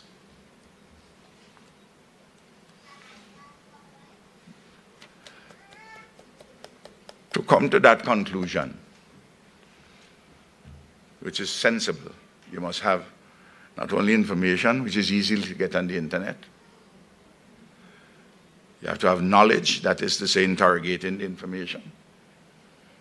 Then having gotten knowledge, to arrive at understanding, which means establishing certain hypotheses about causal relationships between different phenomena, and test them along the way to get understanding. And that's before you make a decision. You then apply your heart to wisdom. Notice, a list of ingredients is not enough to make a dish because no single recipe exists. Timing and circumstances will determine how the ingredients should be combined, in what quantities, and in what sequence. Clearly, you have to build the port, but you have to build the airport first. Eh? And while you're building the airport, you can do some other things. You can build the Rabaka Bridge to link north and south because the communication is important. And you can put down, when they were saying, how they taking so long to build modern medical? First of all, they say, don't build it. But when you're building it, taking long because you're spending most of the money which you have in relation to Argyle. But you're still proceeding to build modern medical. And you're doing the schools because education, science, and technology, you put in the institutional arrangements. You integrate the community college. You put a law for that. You set up an accreditation board for higher education. You put a law in place for that. But because we need technical people, you put in a SSDA, the Sector Skills Development Agency. There's a law on that. When we went to Parliament with it, the opposition said, well, what are you doing with that? You can't give you're all just creating institutions for creating institutions. They didn't see the vision. They say, an education officer can do that. But they didn't see that you're going to take the SSDA to take persons who are learn the trade, not through school. Brother John, but who learn it in the old apprentice way. And doing some things, they know what they're doing, but they don't know all the reasons why they're doing it. So you have some modules in education organized for them. And then you certify them with a Caribbean vocational qualification certification. And then you proceed, which is another dimension I'm coming to. You go regionally, that they can move freely. They then have a CARICOM Skills National Certificate to improve themselves. And then you have an NVQ, a National Vocational Qualification, which is just a step down below the CVQ. And then, of course, in the old colonial and amended colonial model,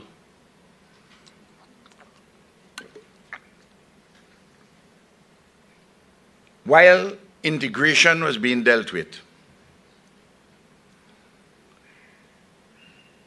an insufficient focus was placed on the details of economic integration and the functional integration and cooperation. And we did that in the OECS, and we did that in CARICOM, with a single market and economy, moving out in stages. And then globally, your foreign policy must build your capacity to enhance your own ability to deal in the most efficacious way with the challenging external environment, and to do so in the interest of our people's humanization. That's what we do. So, for example, through our foreign policy, we built Argyle International. We got no money from the World Bank, no money from the Caribbean Development Bank, no money from the European Union or the European Investment Bank, none of the traditional institutions. And the opposition said, the problem is with the funding of this. You ain't sure where the money coming from. You start a thing and you don't know where it is coming from. Eh? But you have an idea where it's coming from. You don't know everything precisely. But they were thinking in old ways. Yet, they're barefaced enough to say hope. Well, the Hebrews, Luke is a born-again Christian, Sabi is. Now, Hebrews speak to the issue of hope. Is to be able to embrace the things not seen.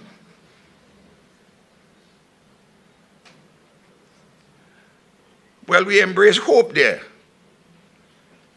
And after COVID and the volcanic eruption and all the convulsions, we have to up that to fresh hope. But we did it not only with hope, but we took other critical ingredients. We did it with faith, and we did it with love.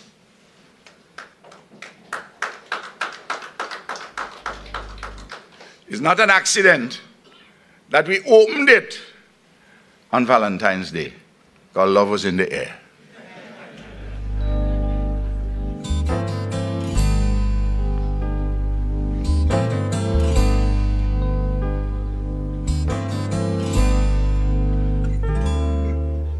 Lord, for your mercy never fails me. All my days I've been held in your hand.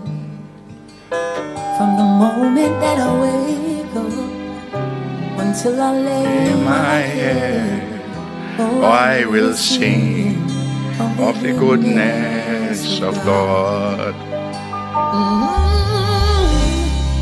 All my life you have been faithful. And all my life you have been so good. Yes, every breath that I am able, oh, I will sing of the goodness of God. You know I love your voice, for you have led me through the fire in darkest nights.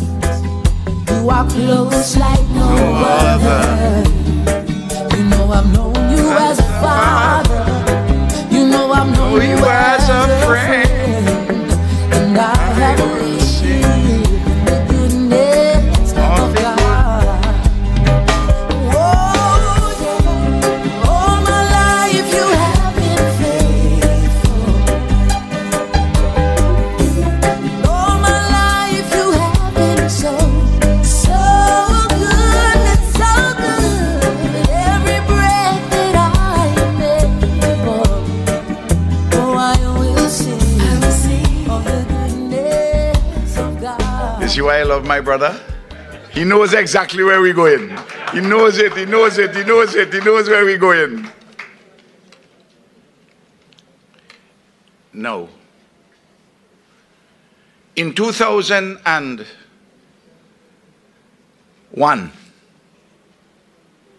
St. Vincent and the Grenadines was at the medium level of human development, measured on the Human Development Index. Today, it is at the high level of the HDI. We have made immense advances in education, in health, in housing. Remember, it says that here, these are the policy underpinnings of sustained high growth, create an environment of high levels of investment, job creation, competition, mobility of resources, social protections, equity, and inclusiveness. You can't have inclusiveness in the society unless you help poor people get their houses. That is not only a social question, it's an economic question of the first order. When we went to the people in 2020,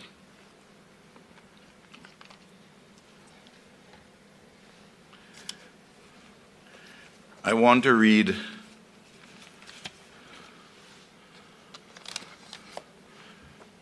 what we said. The 10 foundational elements are, let me begin first of all with, the Unity Labour Party again restates its vision, its fundamental philosophical tenets, and the cornerstones of its policies and programs in every sphere of human, social, economic, and political activity in life, living, and production.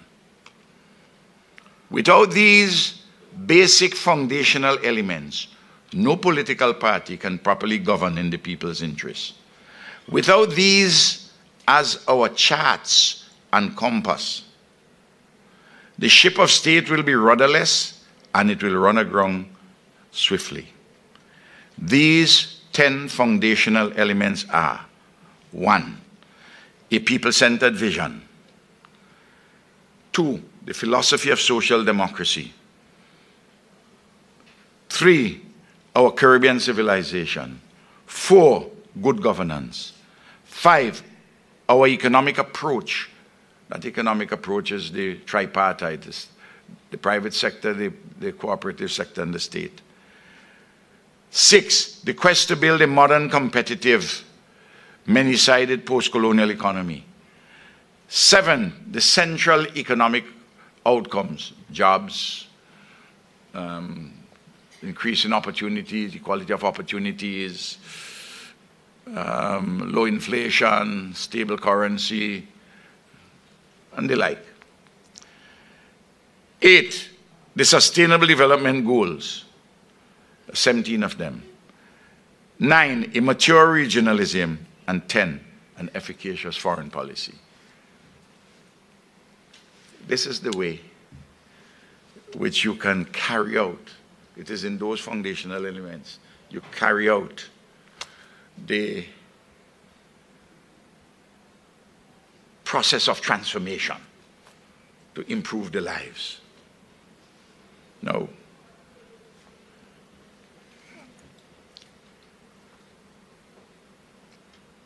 from what I've been describing and the outcomes, and we can talk about them, St. Vincent and Grenadines is on the right track.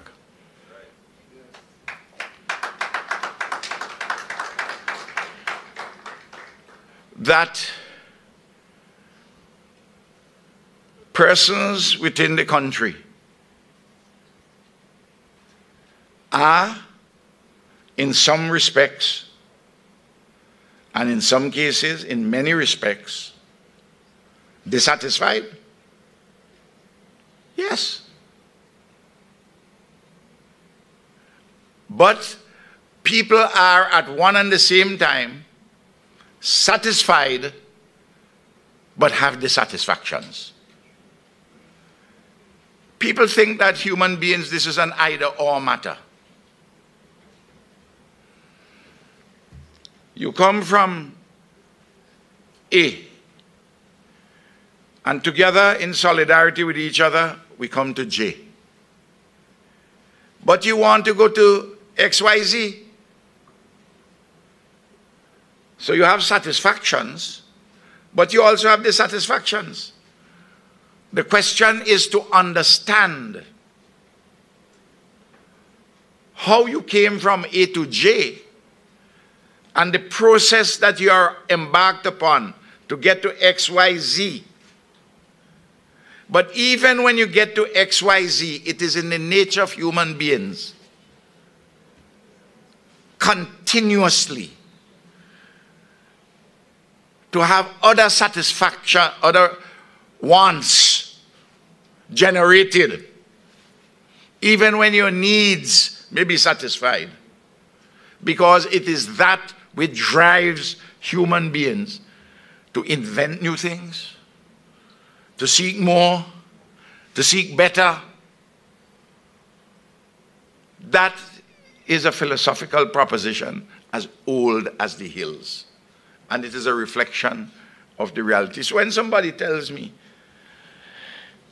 that, you know, I'm dissatisfied about this, I'm dissatisfied about some things too. But that doesn't mean that I'm not satisfied about men. First of all, I'm very satisfied that I've gone past the 70. But I wish at 77 I could have done I could still do some things when I was at 40.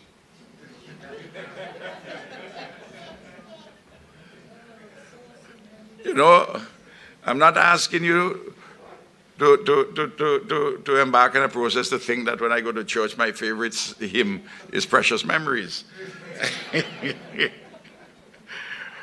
But you have a particular kind of toilet, you want a different one because the one you have, there's a plumbing issue with it. There's some, you thought it was okay that this particular car which you had, it's a different one you want. They're always, I mean, come on. So when anybody tells me, comrade, I have my dissatisfaction, my answer is me too. I said, but having talked about your dissatisfaction, let me talk about your satisfactions. And we have to have the understanding. I give the example. We give a young man a scholarship because he's a national scholar. He reaches, he gets it. His education is costing the taxpayer $600,000. Yes, that's the cost of a medical degree today. He comes home, gets his internship, makes $4,000 something as an intern. Then he gets a job as a medical officer. Went to university at 18. Graduates when he's 23. He gets his job as a medical officer at 25. He goes to Bank of St. Vincent and the Grenadines. He gets, because he's now employed with the government, he gets a mortgage for $400,000 on the basis of now his doctor's salary, with no down payment because the policy of the government had no down payment. So by the time he's 25, $1 million is invested in him at university, and also through the policy, he has to pay back the $400,000, that's fine. He's satisfied with all of those things. I'm sure he has dissatisfaction with the way some senior doctor talked to him, that the nurse whom he likes ain't paying attention to him but paying attention to somebody else. I'm sure, I'm absolutely sure. But what really gets his goat up, he buys a $30,000 second-hand car, and in the last kilometer of the road, there's a pothole there for 6 months, a year. He worried about the spring and the shocks of his $30,000 car, which spring and shocks already have problems, but they're exacerbated by this pothole. He has to have the understanding, not just the knowledge, as to what has given him all the satisfactions, and to take that dissatisfaction within the context, of course, the pothole must be fixed. But this is called proportionate thinking. You know? And it's fine. wanting it all, Sister Renee, fine. I have no problem with that. But what I'm saying, we have to have the understanding from there. Now, I've been talking, as you notice, I've been talking with the subject in a very expansive way to bring everything together so everybody could understand. I haven't spoke, I've given examples of this or that. I want finally to say this.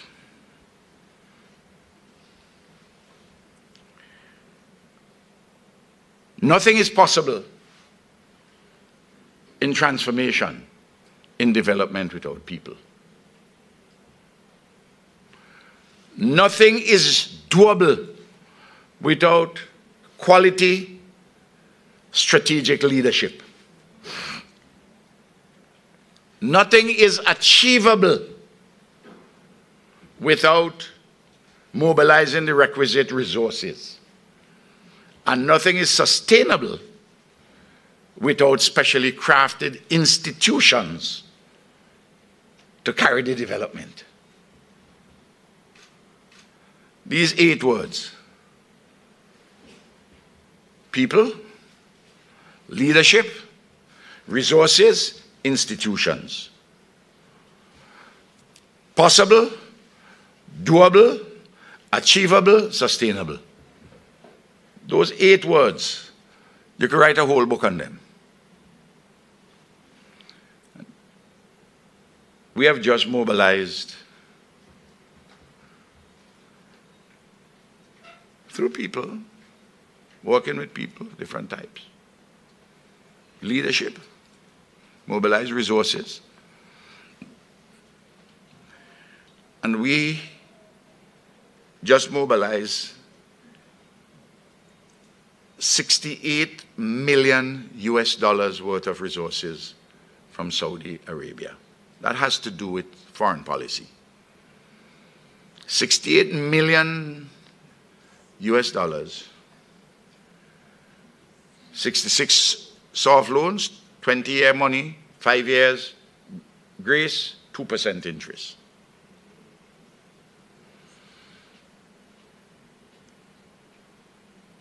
What are we? $2 million is a grant. In fact, today we got a further grant of $300,000 to deal with some suffer-related thing, US dollars. What are we spending this money on? We have taken 16 million already to Parliament. What are we doing with these 16 million? 10 million, US I'm talking about.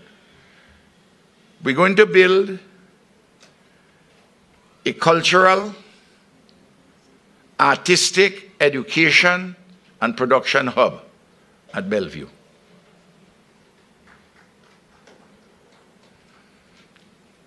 In that facility, we're going to have, for training in the artistic and cultural field, we are going to have a room where you can have an orchestra practice, and we have to build a national orchestra, and discussion is going on about that.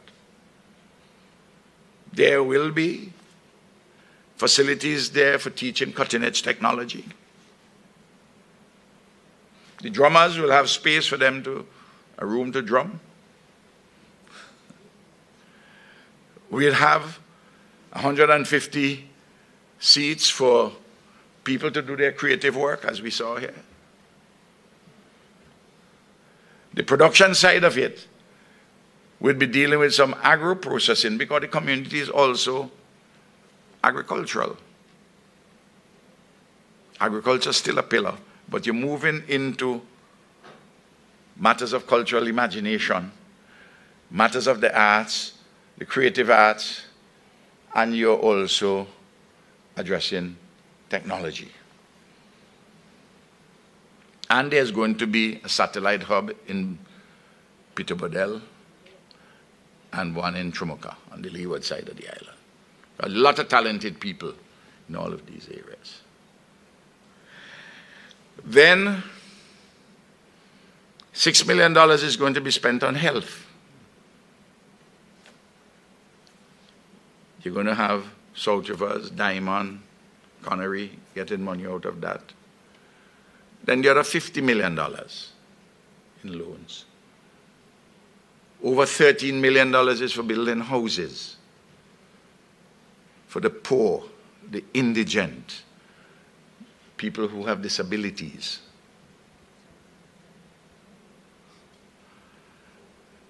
Then a significant sum of the money is to be spent on education, including a modern Tibet center down in Union Island. You're going to build a modern secondary school, the first one, in East St. George. You do it at Brighton. We have money to rehabilitate other schools. There are health facilities. In the stronghold of the leader of the opposition, we're going to build a modern clinic in Paget Farm for $1.2 million. In central Kingstown, they've agreed now that between the Minister of Urban Development and the representative for central Kingstown, the land is in, well, the part in Sharp is more problematic, so they're going to do it at Lodge Village, just a stone throw down. So you could take Sharp's, Green Hill Lodge Village, that catchment area. We had to buy the land for nearly $500,000, $470-something thousand. That's coming from our resources. That's a $1.5 million US facility. Calaqua, which is a growing area with all the business and the community is getting larger and larger. It's the fastest growing constituency. They will have a polyclinic there. Stubbs will have a citizen security facility, a modern police station, and there would be some monies to spend on other citizen security facilities. What is the objection to all of this? The objection to all of this is that the leader of the opposition says at his rally, misnamed the Hope Rally, he says that the problems in St. Vincent and the Grenadines not big enough for me. I had to deal with all problems all over the world. But I went to Saudi Arabia and I have $68 million US. I'm not spending the money in Ukraine nor in Gaza. I'm spending it in Lodge Village, in Union Island, in Paget Farm, in Calaqua, in South Rivers, in Diamond. We're spending it in housing all over the country.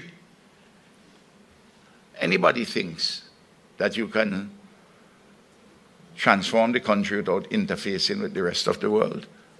I began by saying we are 150 square miles and 11,000 nautical miles of sea, which makes that important for the blue economy.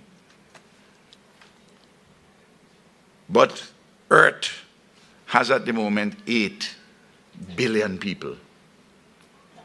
110,000 can stand in splendid isolation. And the number is likely to be declining, or certainly the growth would be very small, because the young women, through their educational advancements, have decided that they're only having one child. But we need to encourage that at a minimum, you have 2.1 children on an average. One to replace the mother, one to replace the father, and 0.1 to take care of some migration and population growth. And I'm making a serious point, which means that every 10th woman should have 3 in order to have an average of 2.1.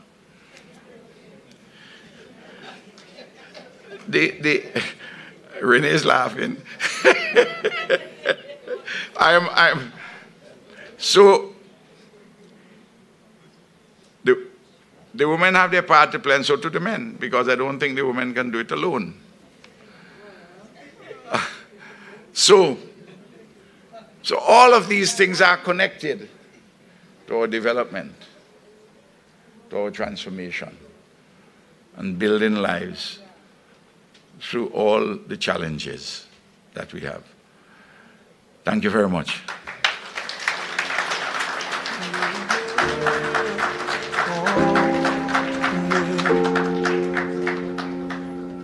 If you give a little more than you take, and if you try to fix more than you break,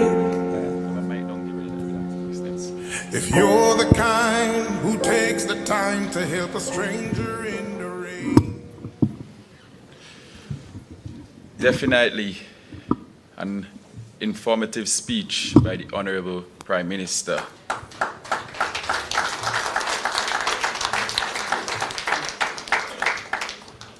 Growth is a process, and over the years, the Honorable Prime Minister has grown in leadership.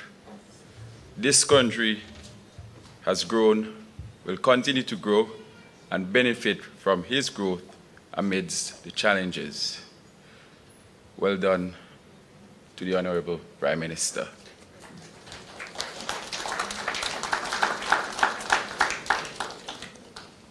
At this time, for about 15 minutes, I will open the floor for questions that will be targeted or directed to the Honorable Prime Minister. There's a stand in the middle there. Persons who would like to ask a question, you will utilize that mic. As the first person is coming up, priming, I just want to say one thing. The development and the transformation which we are going through has its particular complexities, because you have to do it within the framework of parliamentary democracy, competitive parliamentary democracy. In some other countries, you don't have those complications. But even those with one-party states, they have their own set of complications too. But I'm just saying the political system we have, just as a matter of fact, that they have complications and contradictions arise in the execution of policies to aid transformation and development in the interest of the people. Because it is the business of the opposition to oppose even when there's no reason to oppose. Because and they oppose because, frankly speaking, Friday wants my job, and Leacock and Cummins wants Sabi job and Camilone, and so on and so forth. It's a fact of life. So there are contradictions in that process and complications.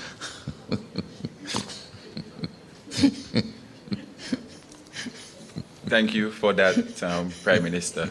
I think the Honorable Minister has the first question for you.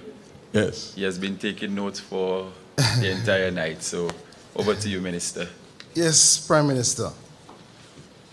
Now, we boast of the education revolution. As we deepen the education revolution, do you think we are at a stage whereby we should have a more careful attention as to guiding students to study certain areas which, from our assessment, from the productive sectors that are necessary? So as it pertains today, you have persons who go to college, and then you hear someone say, well, I want to be A, or I want to be B. But in terms of how that will contribute to their own development and the advancement of the country, Do you think it's time enough now that we have a structured conversation to direct more of the young persons? Because if you don't do that, you may actually have persons going away to study certain things, and when they return, they can't fit in as neatly as is necessary for the growth of the country. As you know, Abi, what you say is absolutely correct. But it's how you achieve it. We have priorities. We have accepted at Cabinet, we have a list of priorities. The areas which we are encouraging students to study. I don't think that the priority list is sufficiently disseminated, and the priority list has to be updated on an ongoing basis, and it has to have increasingly a sharper focus on matters of science, technology, and innovation. So that's one area. The second matter of which we have to address is this. Even though you may have your priorities internally, students are on the internet and they're seeing some possibilities in some other areas because they want to study not just for the local and regional economy, they want to study things for the global. But they have to be aware that in 2050, which is 27 years from now, my brother, you're how old now? 17, 18, 19. So in 2017, in 2050, you are going to be 46. So you have to consider, and when you're at 46, you're likely to be working up to 75 by the time you get there, by the time you reach 75. Because people are going to be living longer.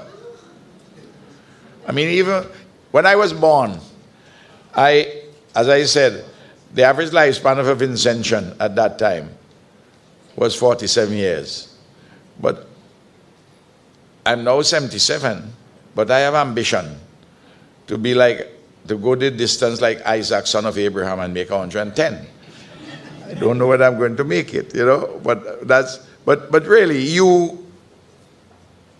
your generation is going to live, well, already at birth, your life chances are long, and the way people are living and they're working, health and wellness and all the rest of it, you're going to have a long working life, longer than in earlier periods. So you have to gauge what it's going to be like there too.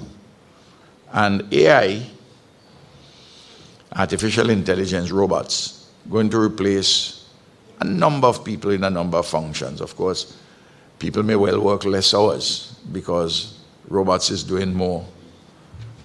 That's how technology is. And then, of course, you have to take into account what somebody genuinely loves and their appetite for it, for whatever they're doing. But the point you make is very critical, that we need to train persons to suit the production apparatuses nationally, regionally, and globally, increasingly. Having said that, the most important function of education, in my judgment, is to train critical minds to receive and transmit universal culture, including science and technology, but with a Caribbean particularity. Because once you have a trained mind, you can easily move and shift from area to area and to be retooled. Those who find it difficult to retool would be those who don't to have their minds trained properly in a critical manner, to receive and transmit universal culture, including science and technology, but to the Caribbean particularity. I just want to say something to the young people who are here, and those on, you may say, are you not overrating the changes which would maybe taken technologically? I remember reading an editorial in the early 1890s of the Times of London. I wasn't then in London reading it, though some may think so. Subsequently, I read it, and I was struck by this editorial.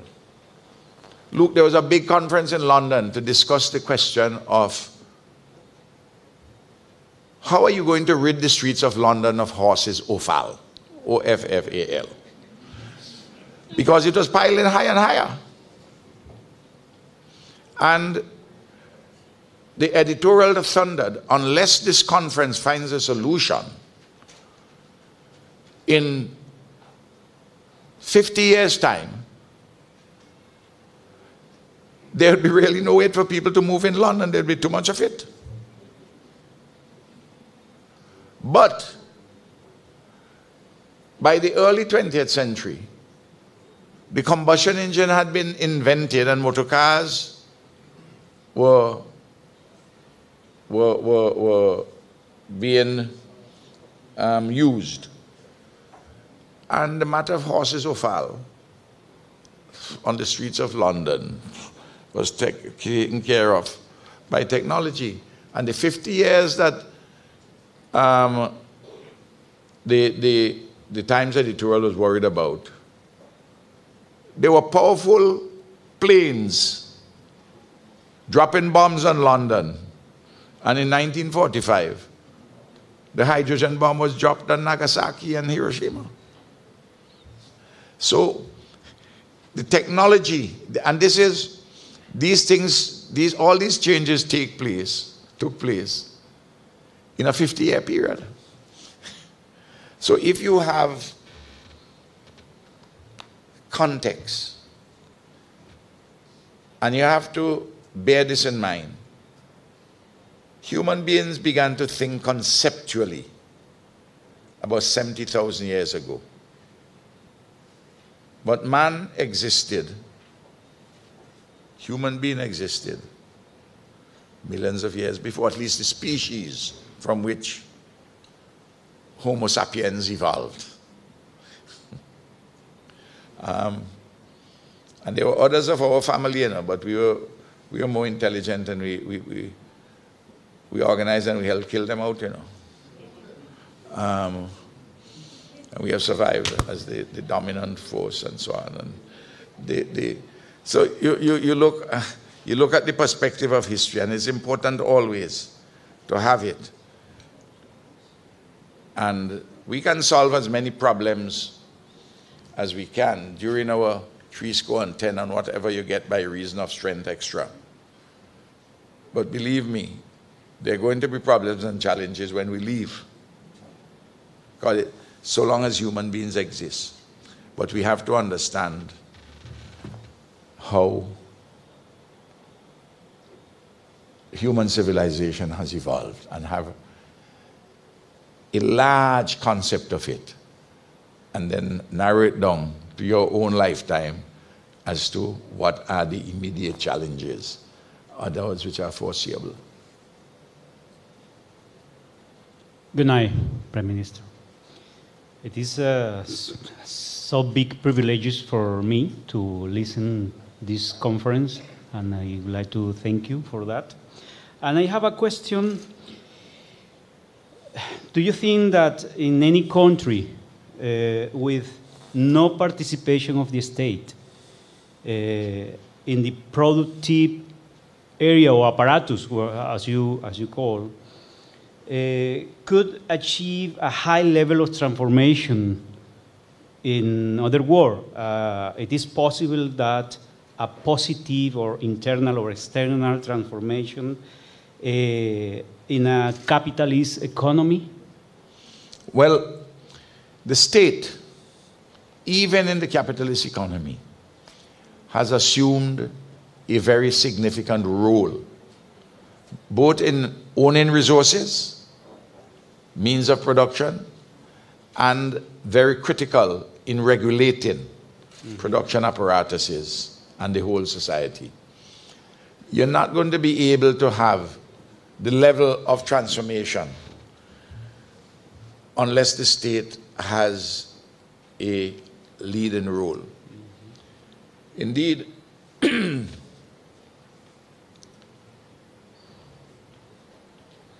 the market by itself cannot produce the transformation. Even the research which is done in the advanced capitalist economies, the research is paid for largely out of public money.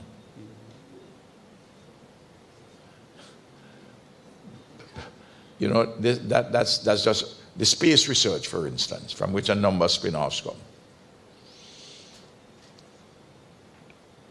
I am making notes at the moment on a book that I hope to write on the relationship in this period and going forward between the state, the market, civil society, and the individual. These are challenging questions which will arise, which have arisen, and which will continue to affect governance.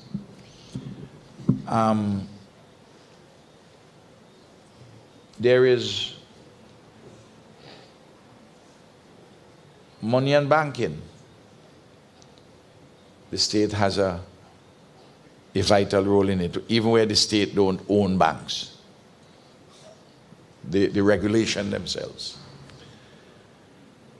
And there are some societies, as we have seen coming out of China, a large society, big country like China, is the state which has been able to drive the rapid development. In an earlier period, the state established rules and regulations for the United States to keep manufacturing products out, to strengthen their own manufacturing industry. So it's very difficult for the state not to play a leading role in helping to direct the economy. So I will answer you yes on that. And the historical experiences bear it out. In fact, in the United States of America, there are people who will say that the one political party with two wings, the Democratic Party and the Republican Party, two wings of the same political party, which has a pact with monopoly capitalism as to what they will do and what they will not do. Just before you proceed with your question, I'd like to inform everyone that in the interest of time, this will be the last question that will be taken. But there's another one, too? Okay. From the students. Okay. I know the Honorable Prime Minister will facilitate those two questions.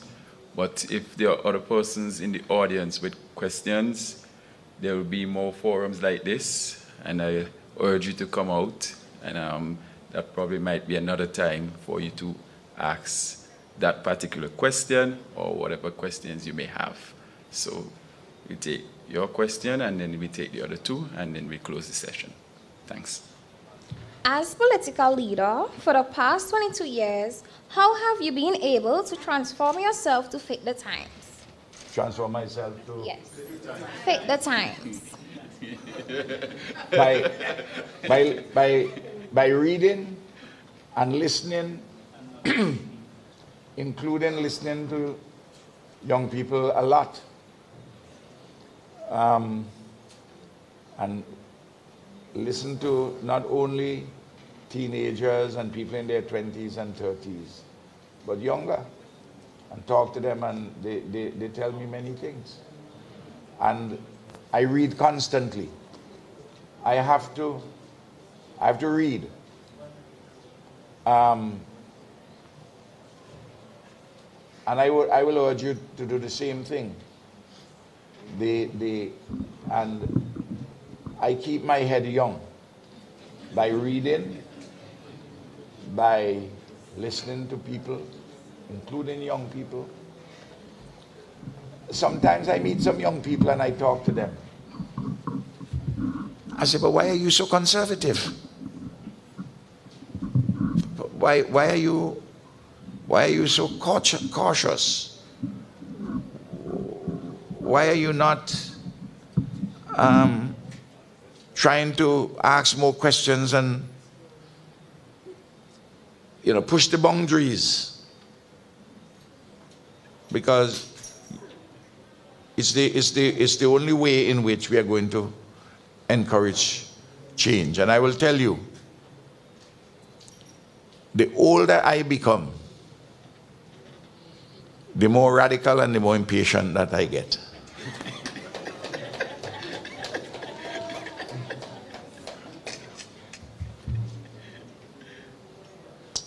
Good night, everyone. Good night, everyone. All right. Taking into account all your experience, how do you think the lack of economists have impacted our country? And do you see a need for more economists in St. Vincent and the Grenadines? Well, it depends on first of all, economics is a field of academic professional pursuit, and it's always helpful to have persons who have studied economics not only study it in a formal sense at university, but study it on an ongoing basis.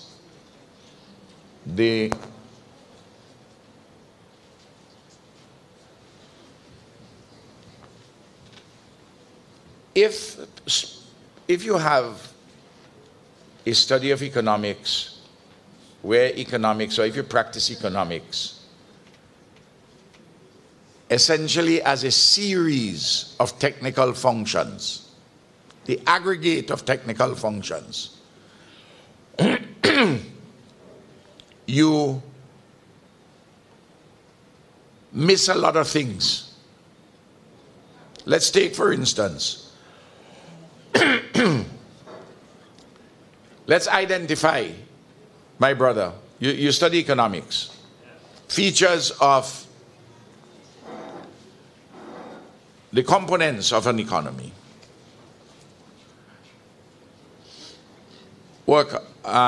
The wages and salaries, profits, rents,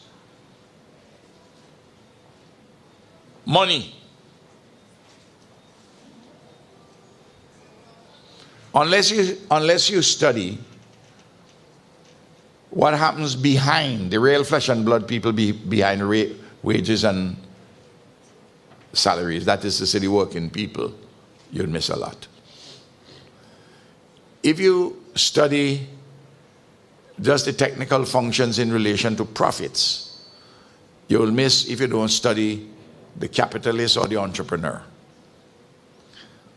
If you're dealing with rent and its technical functions, and you don't address landlords or landladies, and behind money is the state, in our context, a democratic state in which the people in the executive are elected by real flesh and blood people, called an electorate. And as you study economics, you will see that the market, for instance, you can't study it as a perfect competitive market. free enterprise. In St. Vincent and the Grenadines, we have a few dominant businesses. Let's take flour and rice. We have one company that produces them. Of course, you can bring in rice and you can bring in flour. But the company which is here has an advantage by being here. You take banks. The Bank of St. Vincent is by far the largest commercial bank in the country. It's a trendsetter. I answer you yes, but I say I want to raise for you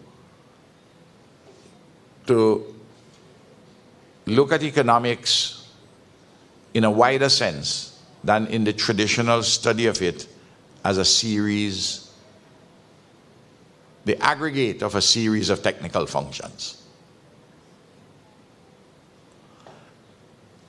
That's what I would put. I mean, I have studied economics formally.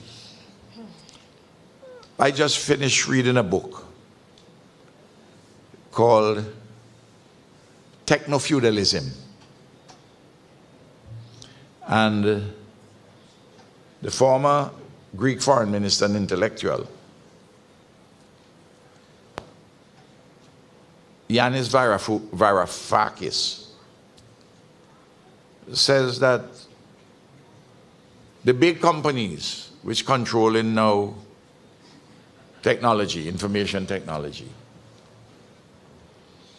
are in the process of transforming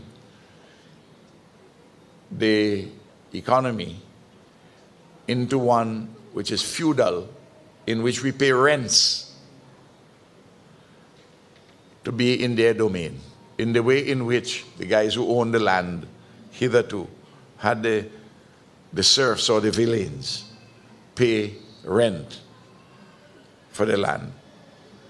And a difference in this case, we pay to go in on their domain, but we create the content. We pay to create the content on Facebook, on Instagram. We are working for them, but we are paying them. Very interesting, eh? No, traditional economics doesn't give you that perspective.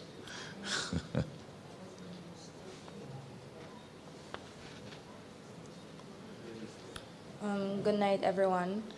So my question for tonight is, what roles do you see young people playing in transformation of the country? Oh, I mean, it depends so much on you. So much on you. Look, you are now 18 or thereabouts. We have invested in you 7 years in the primary school, 5 years in secondary school. That's 12. We are investing in you 2 years at the community college. That's 14. And between 3 to 5, more than likely, we invested in you at a preschool. And we are going to invest in you another between 3 to 5 years, depending on what you're going to do at university. And that money is being invested in you because you are supremely valuable.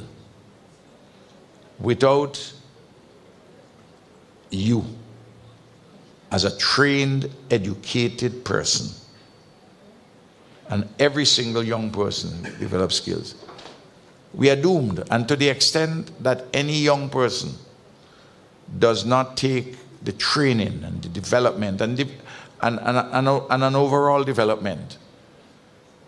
To that extent, the future of our country is diminished. And that's why it pains me so much when I see some, with all the opportunities going, through education, yes, set, on-site, prime, the whole set of targeted specific initiatives. But some people, some youngsters choose, particularly young males, some young males, to go to crime because two things are sure. Once they stay on that track, they're either going to die young or they're going to go to jail young.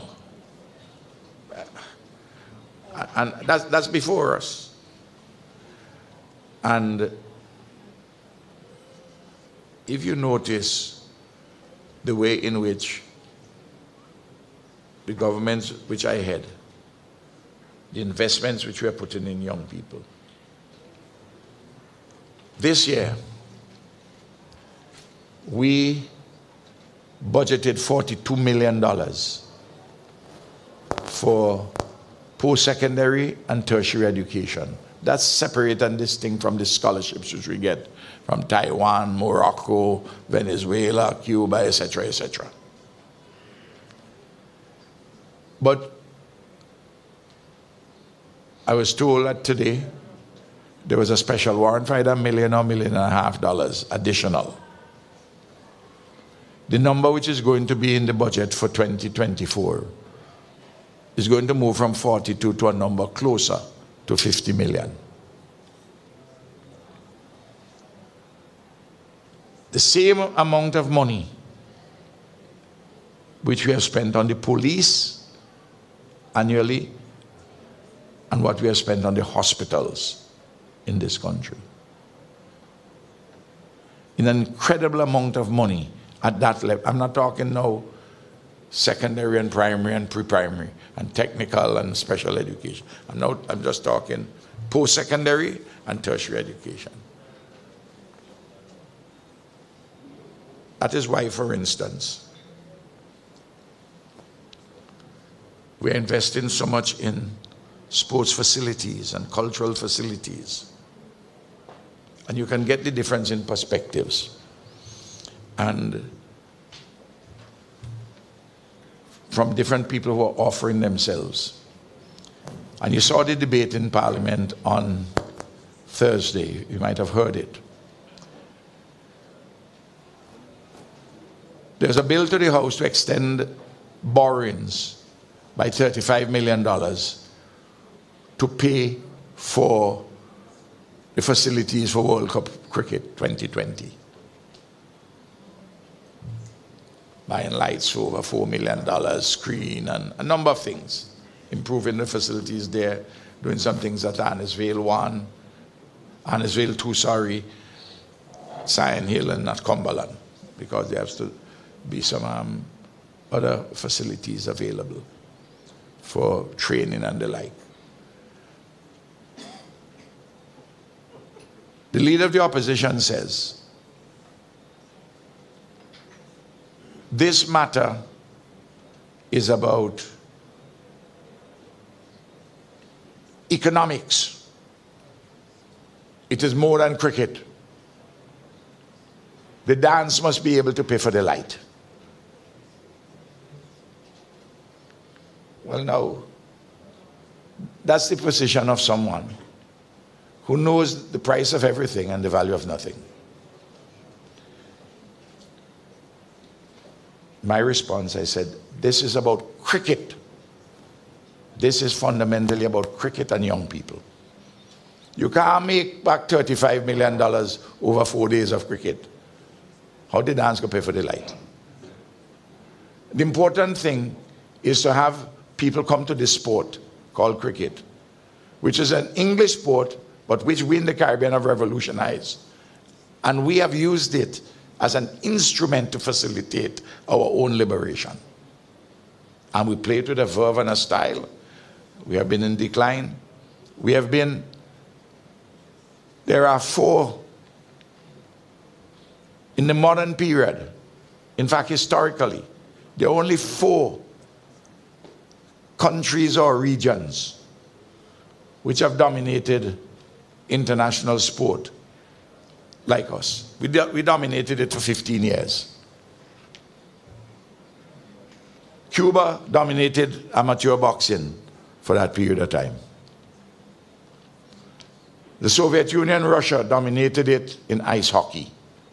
And of course, if you want to put a group of countries in East Africa, especially Kenya and Ethiopia, long distance running and the marathon. Imagine a population, a set of islands, with only 5 million people. We dominate a sport in the world for 15 years. And you want to tell me this is about economics and you draw reference to Wholeness in Jamaica. I must take my lead from Wholeness. What Wholeness do or it doesn't do? Absolutely not. This is about cricket and young people. So I answer you, well, from many things I've said tonight, you'll see where we are with this. But I answer you in the resources which we have. And I answer you philosophically. And now I'll conclude my answer poetically. There's an old friend of mine who wrote something in the late 18th century. Wordsworth. Bliss was it in that dawn to be alive, but to be young was very heaven. The condition of youth is heavenly. Me, it's just blissful for me to be alive, but not heavenly, according to the poet. But to be young was very heaven. And make use of this heavenly condition for yourself, your family, and the country, and humanity.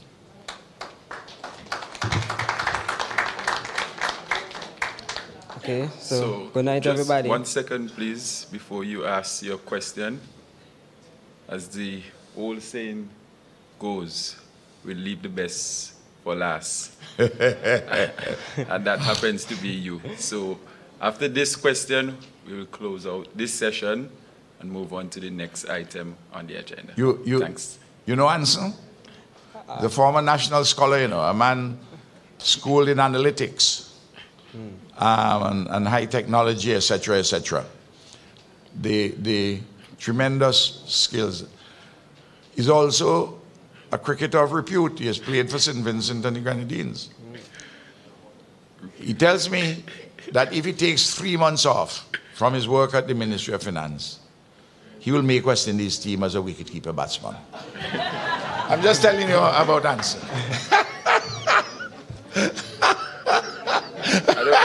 I'm not sure if that is a debate, you know.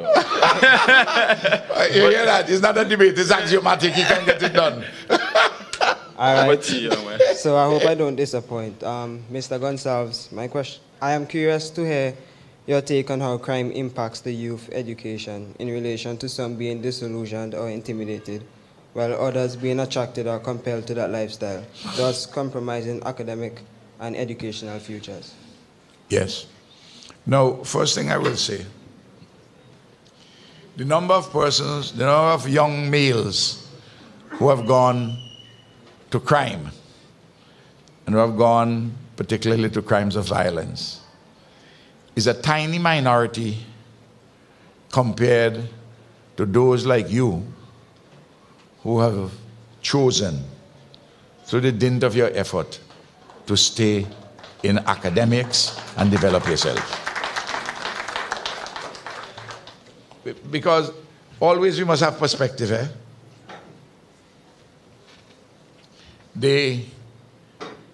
At any one time, you have about 390 prisoners. But at any one time, in 2001, you had close to that number, maybe 350, 370 prisoners. But you had at the community college 400 or 500 students. Today, you have a number close to 400 prisoners, but you have 2,650 students at the community college. I'm a man based on science, you know, and I give the numbers. The numbers don't lie, you know. And crime is a complicated matter. There are a lot of families. This issue starts in the family.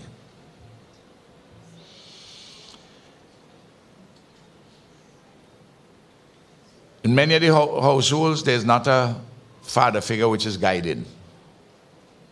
And the mothers are trying to hustle to make a living. A lot of mothers hustle to try to make a living and bring up their sons and their daughters pretty well. But some other households, that doesn't happen. So family upbringing is important. And I ain't talking about family upbringing here with people with money to be better parents and all that. No. The bulk of the parents who have brought up the generation like me, families from the poor, the working people and the peasantry. So the family. Then the schools. Other than the family, the time where the youngsters spends is mainly with the teachers in the schools. A teacher is required to teach not just a subject, but himself or herself. Unfortunately, a minority of teachers do not teach the goodness of themselves. And students often leave the school with very jaundiced ideas. So I think that's another area. Churches. A number of young people go to church, but a number of young people stay away from church. Because too many pastors decide that they want to frighten you and me to heaven by talking about hell. They don't like when I talk like this. But I am so long, Sabi can't talk like this. I have a lot of runs on the tins, and I'm prepared to engage them. I'm older than most of them, so I can, you know, when you're in the business like a patriarch, I listen to them, I go to church, I hear, I say, why is he trying to frighten me to go to heaven? Why he doesn't talk to me about love and caring, rather than telling me about fire and brimstone and all the rest of it? Talk to me about some things that's going to lift me and my spirit now. You can't frighten me to heaven. Then, persons in the communities, we don't have the sense of community solidarity anymore. There's this great individualism and everybody hustling and looking for themselves. It's a complicated business. Of course, the state has to provide proper policing, but the state has to provide the law courts, the prisons, and all the rest of it. But this matter is a complicated one from the family coming up. And then there's the internet. There are people see things on the internet. They want to imitate.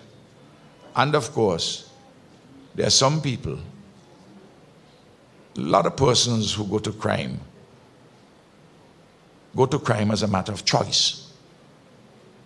They choose to. And sometimes the choice is made easier if they're within a community where there is a small group who have a culture of criminality and draw them into that web. Some easy money, easy girl, easy woman. you know, I am not, I don't live in the sky, you know, I live on the real earth. So, but we have to continue to make the efforts to bring those who have gone on the wrong side to come back on the right path. And make this observation. I follow the law codes very carefully. Not through the newspapers, I get reports from prosecutors, from the police and the like. I don't see anybody going to the law courts who, in Boy Scouts or cadets. I don't see anybody going to, I don't see any young males going there who play in cricket, steel band, or belong to a community organization. I don't see them fellas going, people going, who go into church on a regular basis. I don't see them going into the law courts as accused persons, which would tell you that there are organizations which exist for young people to belong to cultural, sporting, community organizations. You know, and you can be doing your work, engage in your academic work, do your chores at home. You can be involved in your church, your community, your cultural group, steel band, music, whatever it is. Have fun. Go your fete. Enjoy yourself. It's a heavenly condition you have. You can do all of those things, but keep your mind focused. And remember that in 27 years' time, in 2050, you will be 46. I'll be 104.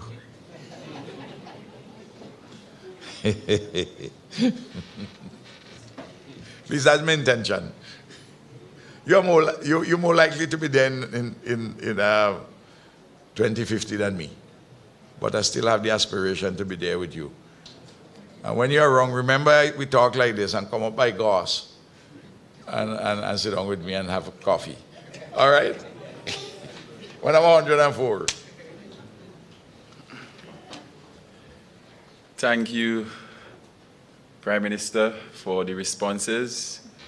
This marks an end to this segment. I will now call on Kewama Edwards Cottle to deliver the vote of thanks.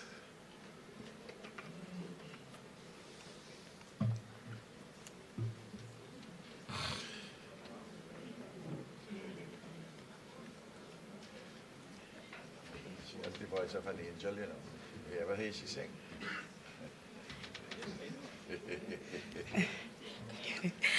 All right. Good evening, everybody. And I must say this evening has been very enlightening. So as we conclude, knowing that we are a bit pressed for time, I will attempt to make this as short as possible. Nevertheless, in a climate where ingratitude seems to be the thing of the day, I do not want to gloss over this segment, because to put off something like this, it means that there are a lot of people who have been involved and they must be thanked. Absolutely. So firstly, I would and must, I have to express my profound appreciation to the Almighty God for his blessings upon us as a nation and individuals. The songwriter says his grace and his mercy has brought us through. And we stand here today as testament to his benevolence. And as the words of our anthem say, whate'er the future brings, our faith will see us through. And of course, as we heard tonight in song, we will continue to live in the goodness of God. Secondly, I would like to extend heartfelt gratitude to our esteemed keynote speaker, Prime Minister Dr. Ralph Gonsalves.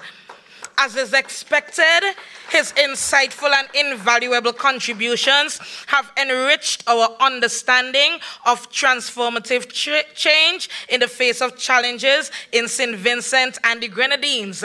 And my favorite takeaway from tonight is, nothing is possible in transformation without people. Nothing is doable without quality strategic leadership. Nothing is achievable without mobilizing the requisite resources, and nothing is sustainable without specially crafted institutions in St. Vincent and the Grenadines. Thank you so much again, Prime Minister. We are also immensely grateful to Mr. Anson Lachman for his skillful guidance through tonight's proceedings as chairman. Dr. Minerva Glasgow, your invocation set the perfect tone for this evening's lecture, reminding us of the power and importance of divine intervention and help. Director Ferdinand, thank you for your welcoming remarks that gracefully inaugurated this gathering. Naked Roots Cultural Organization, your rhythmic and energetic performance served as a powerful reminder of the impact of climate change on SVG and our collective responsibility to mitigate its effects. Mr. Tajo Francis, your poetic tribute, Fresh Hope, beautifully captured the essence of our nation's resilience and optimism. To the National Performing Arts Guild, thank you for your captivating presentation that highlighted again our resilience and the importance of cultivating gratitude amidst adversity. We extend our sincere appreciation to the Methodist Church Hall office for generously granting us permission to hold this lecture here tonight. We also recognize the unwavering support provided by the Ministry of Foreign Affairs and the Office of the Prime Minister. Our deepest gratitude goes to the technical team and organizers for their tireless behind-the-scenes efforts. Your meticulous preparation and dedication to excellence ensured the smooth and successful execution of this event. Thank you also to the media, including VC3, Star FM, NBC, Mr. Steve Wallace and his team for their exceptional coverage of tonight's lecture. And finally, but certainly not least, we extend our heartfelt appreciation to the in-house and the media audiences for your enthusiastic participation and attentive engagement throughout the evening.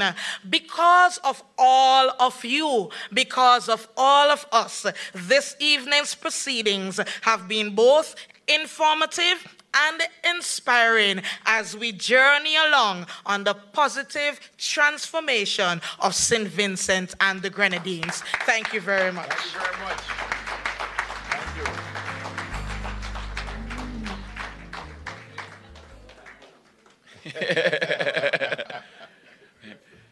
you. Ladies and gentlemen, no better way to say thank you. Kiwama, thank you. Curtains are down. Safe travels to everyone. And once again, thank you for attending.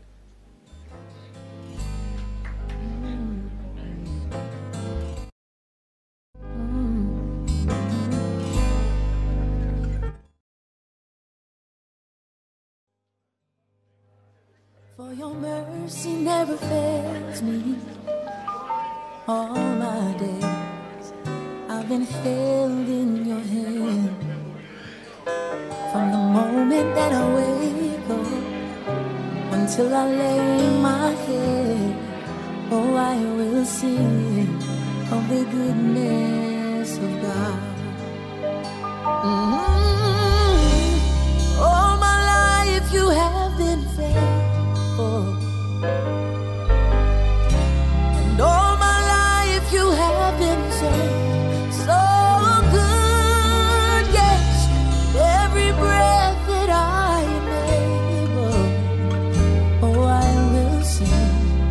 of the goodness of God. You know I love your voice.